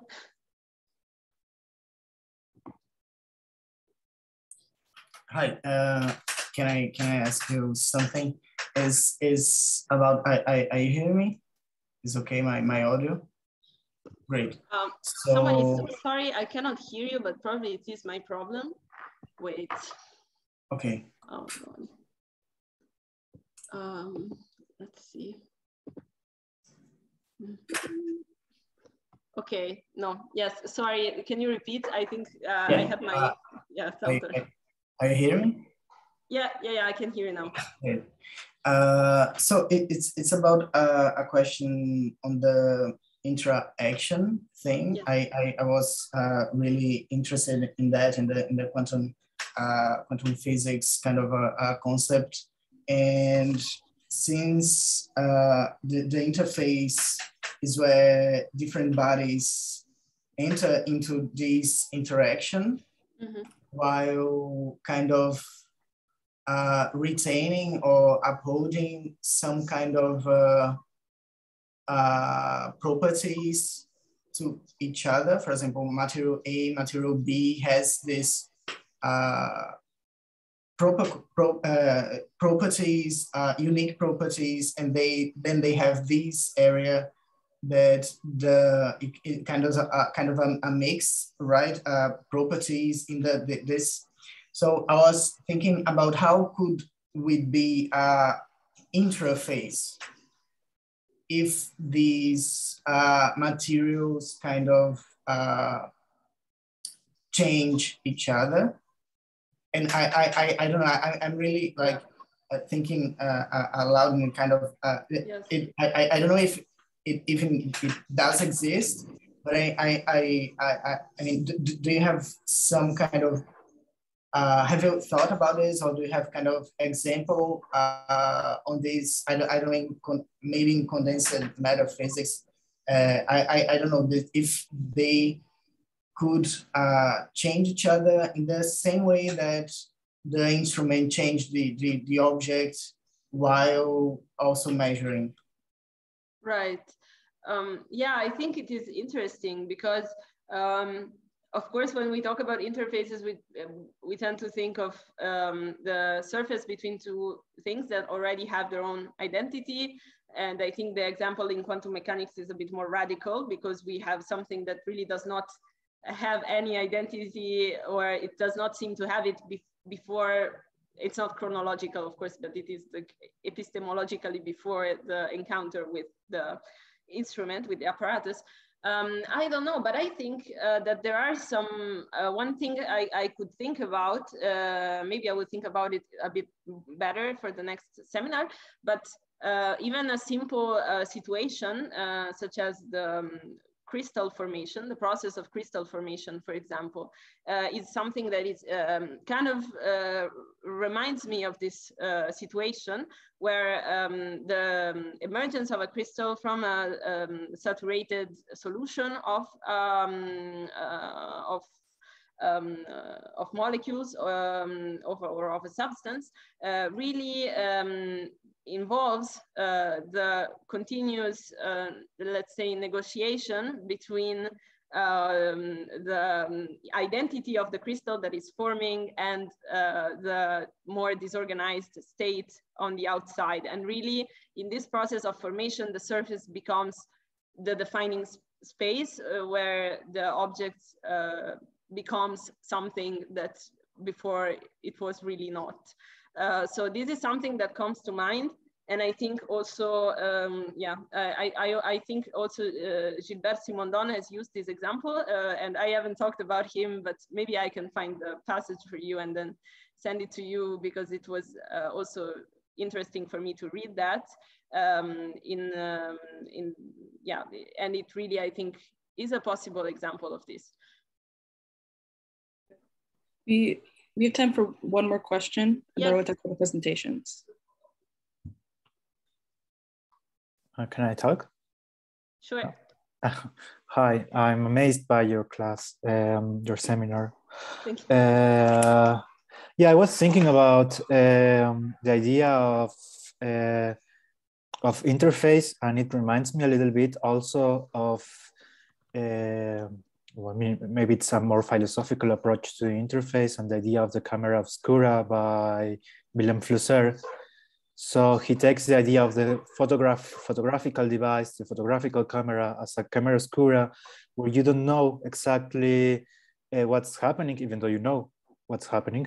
But it says something that there's a kind of contradiction of the photographical camera, as it's a set of given actions. And even the hacks are all of them given by the apparatus.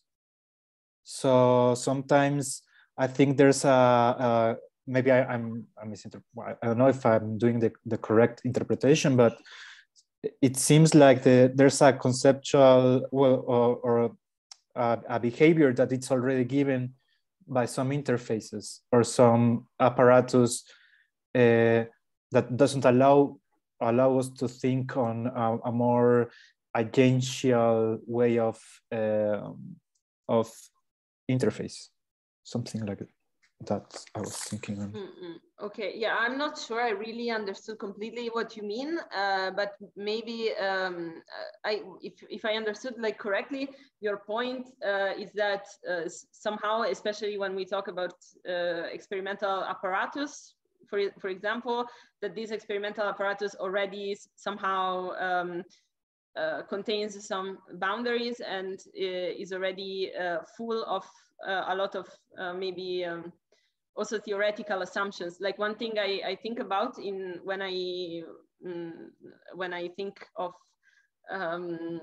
like it is the case for the experiment of Bohr, and it is the case for all sorts of experimental scientific apparatuses that, and also for photography, I think, that really what the instruments that we use really impact the results that we obtain, and really somehow are not neutral, let's say. So there is no really, there's not a neutral measuring apparatus, but we always have, of course, an influence from the instruments onto the material or the object that we are looking at. And of course, we have to keep this in mind because also there are some discursive aspects of this. So maybe there are some ideas that we already are putting inside our instrumental apparatus or experiments that really then have an effect on the identity or the result that we obtain, and this is a really human element.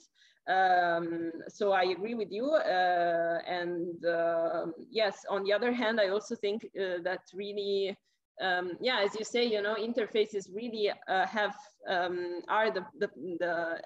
interfaces really are also full of our human ideas, right? And they are not just simple material configuration. I mean, they are, but they are also linguistic devices, let's say. And I like to think of them in this way, like not really as neutral aspects of technology. Yeah, but I'm not sure if I really replied to you, but maybe I would think about this a bit more. Yeah, I was thinking about the boundaries of the apparatus that would allow us the relation or something. Yeah, something like that. Yeah. Thank you. Yeah, thank you. Yeah, I'm sorry for the other questions, but maybe we can do them next time. So I can reply maybe at the beginning of the next seminar. We can go back on your questions. And also I will also reply to Dahu next time. Thank you for the questions, very interesting. Okay. Laura, I just have a question about, so for the presentations, are there specific ones that you really want people to do for like specific readings? So it's going to highlight them. Actually, honestly, for me, since I don't know what everyone is interested in, really anything can be good. And if you have doubts or questions, I'm telling the students, they can write to me and ask me, I don't know, send me their suggestions. Maybe you have already made the groups. Yes. Okay, good. So maybe, yeah, we can. If you have doubts for the text and you don't know what to pick, or you aren't sure if what you decided is a good idea, you can ask me. But for me, you are really free, and I think anything is interesting from the materials of the course or also outside of the materials of the course, really. And yeah, we can also start from the next seminar with some presentations if there is the option. Or and I just want to note again, sorry, on the grading, with doing a presentation, as long as you are attending and you have participation, if you attend all 4 sessions, but you just do the presentation, you still get a pass, it'll be 60%. So, but like you can get an exceptional if you put in your final paper, your final work. And have a presentation set up in the next 48 hours. I'll put a reminder in. Okay. Any technical questions? I will send this PowerPoint. I will put this PowerPoint presentation onto the drive of the course so everyone can access it and have it if in case you want to see it again. And yeah, that's it. I think. And I'll have the timestamps in the next 48 hours. Okay. Okay, I'm gonna stop recording.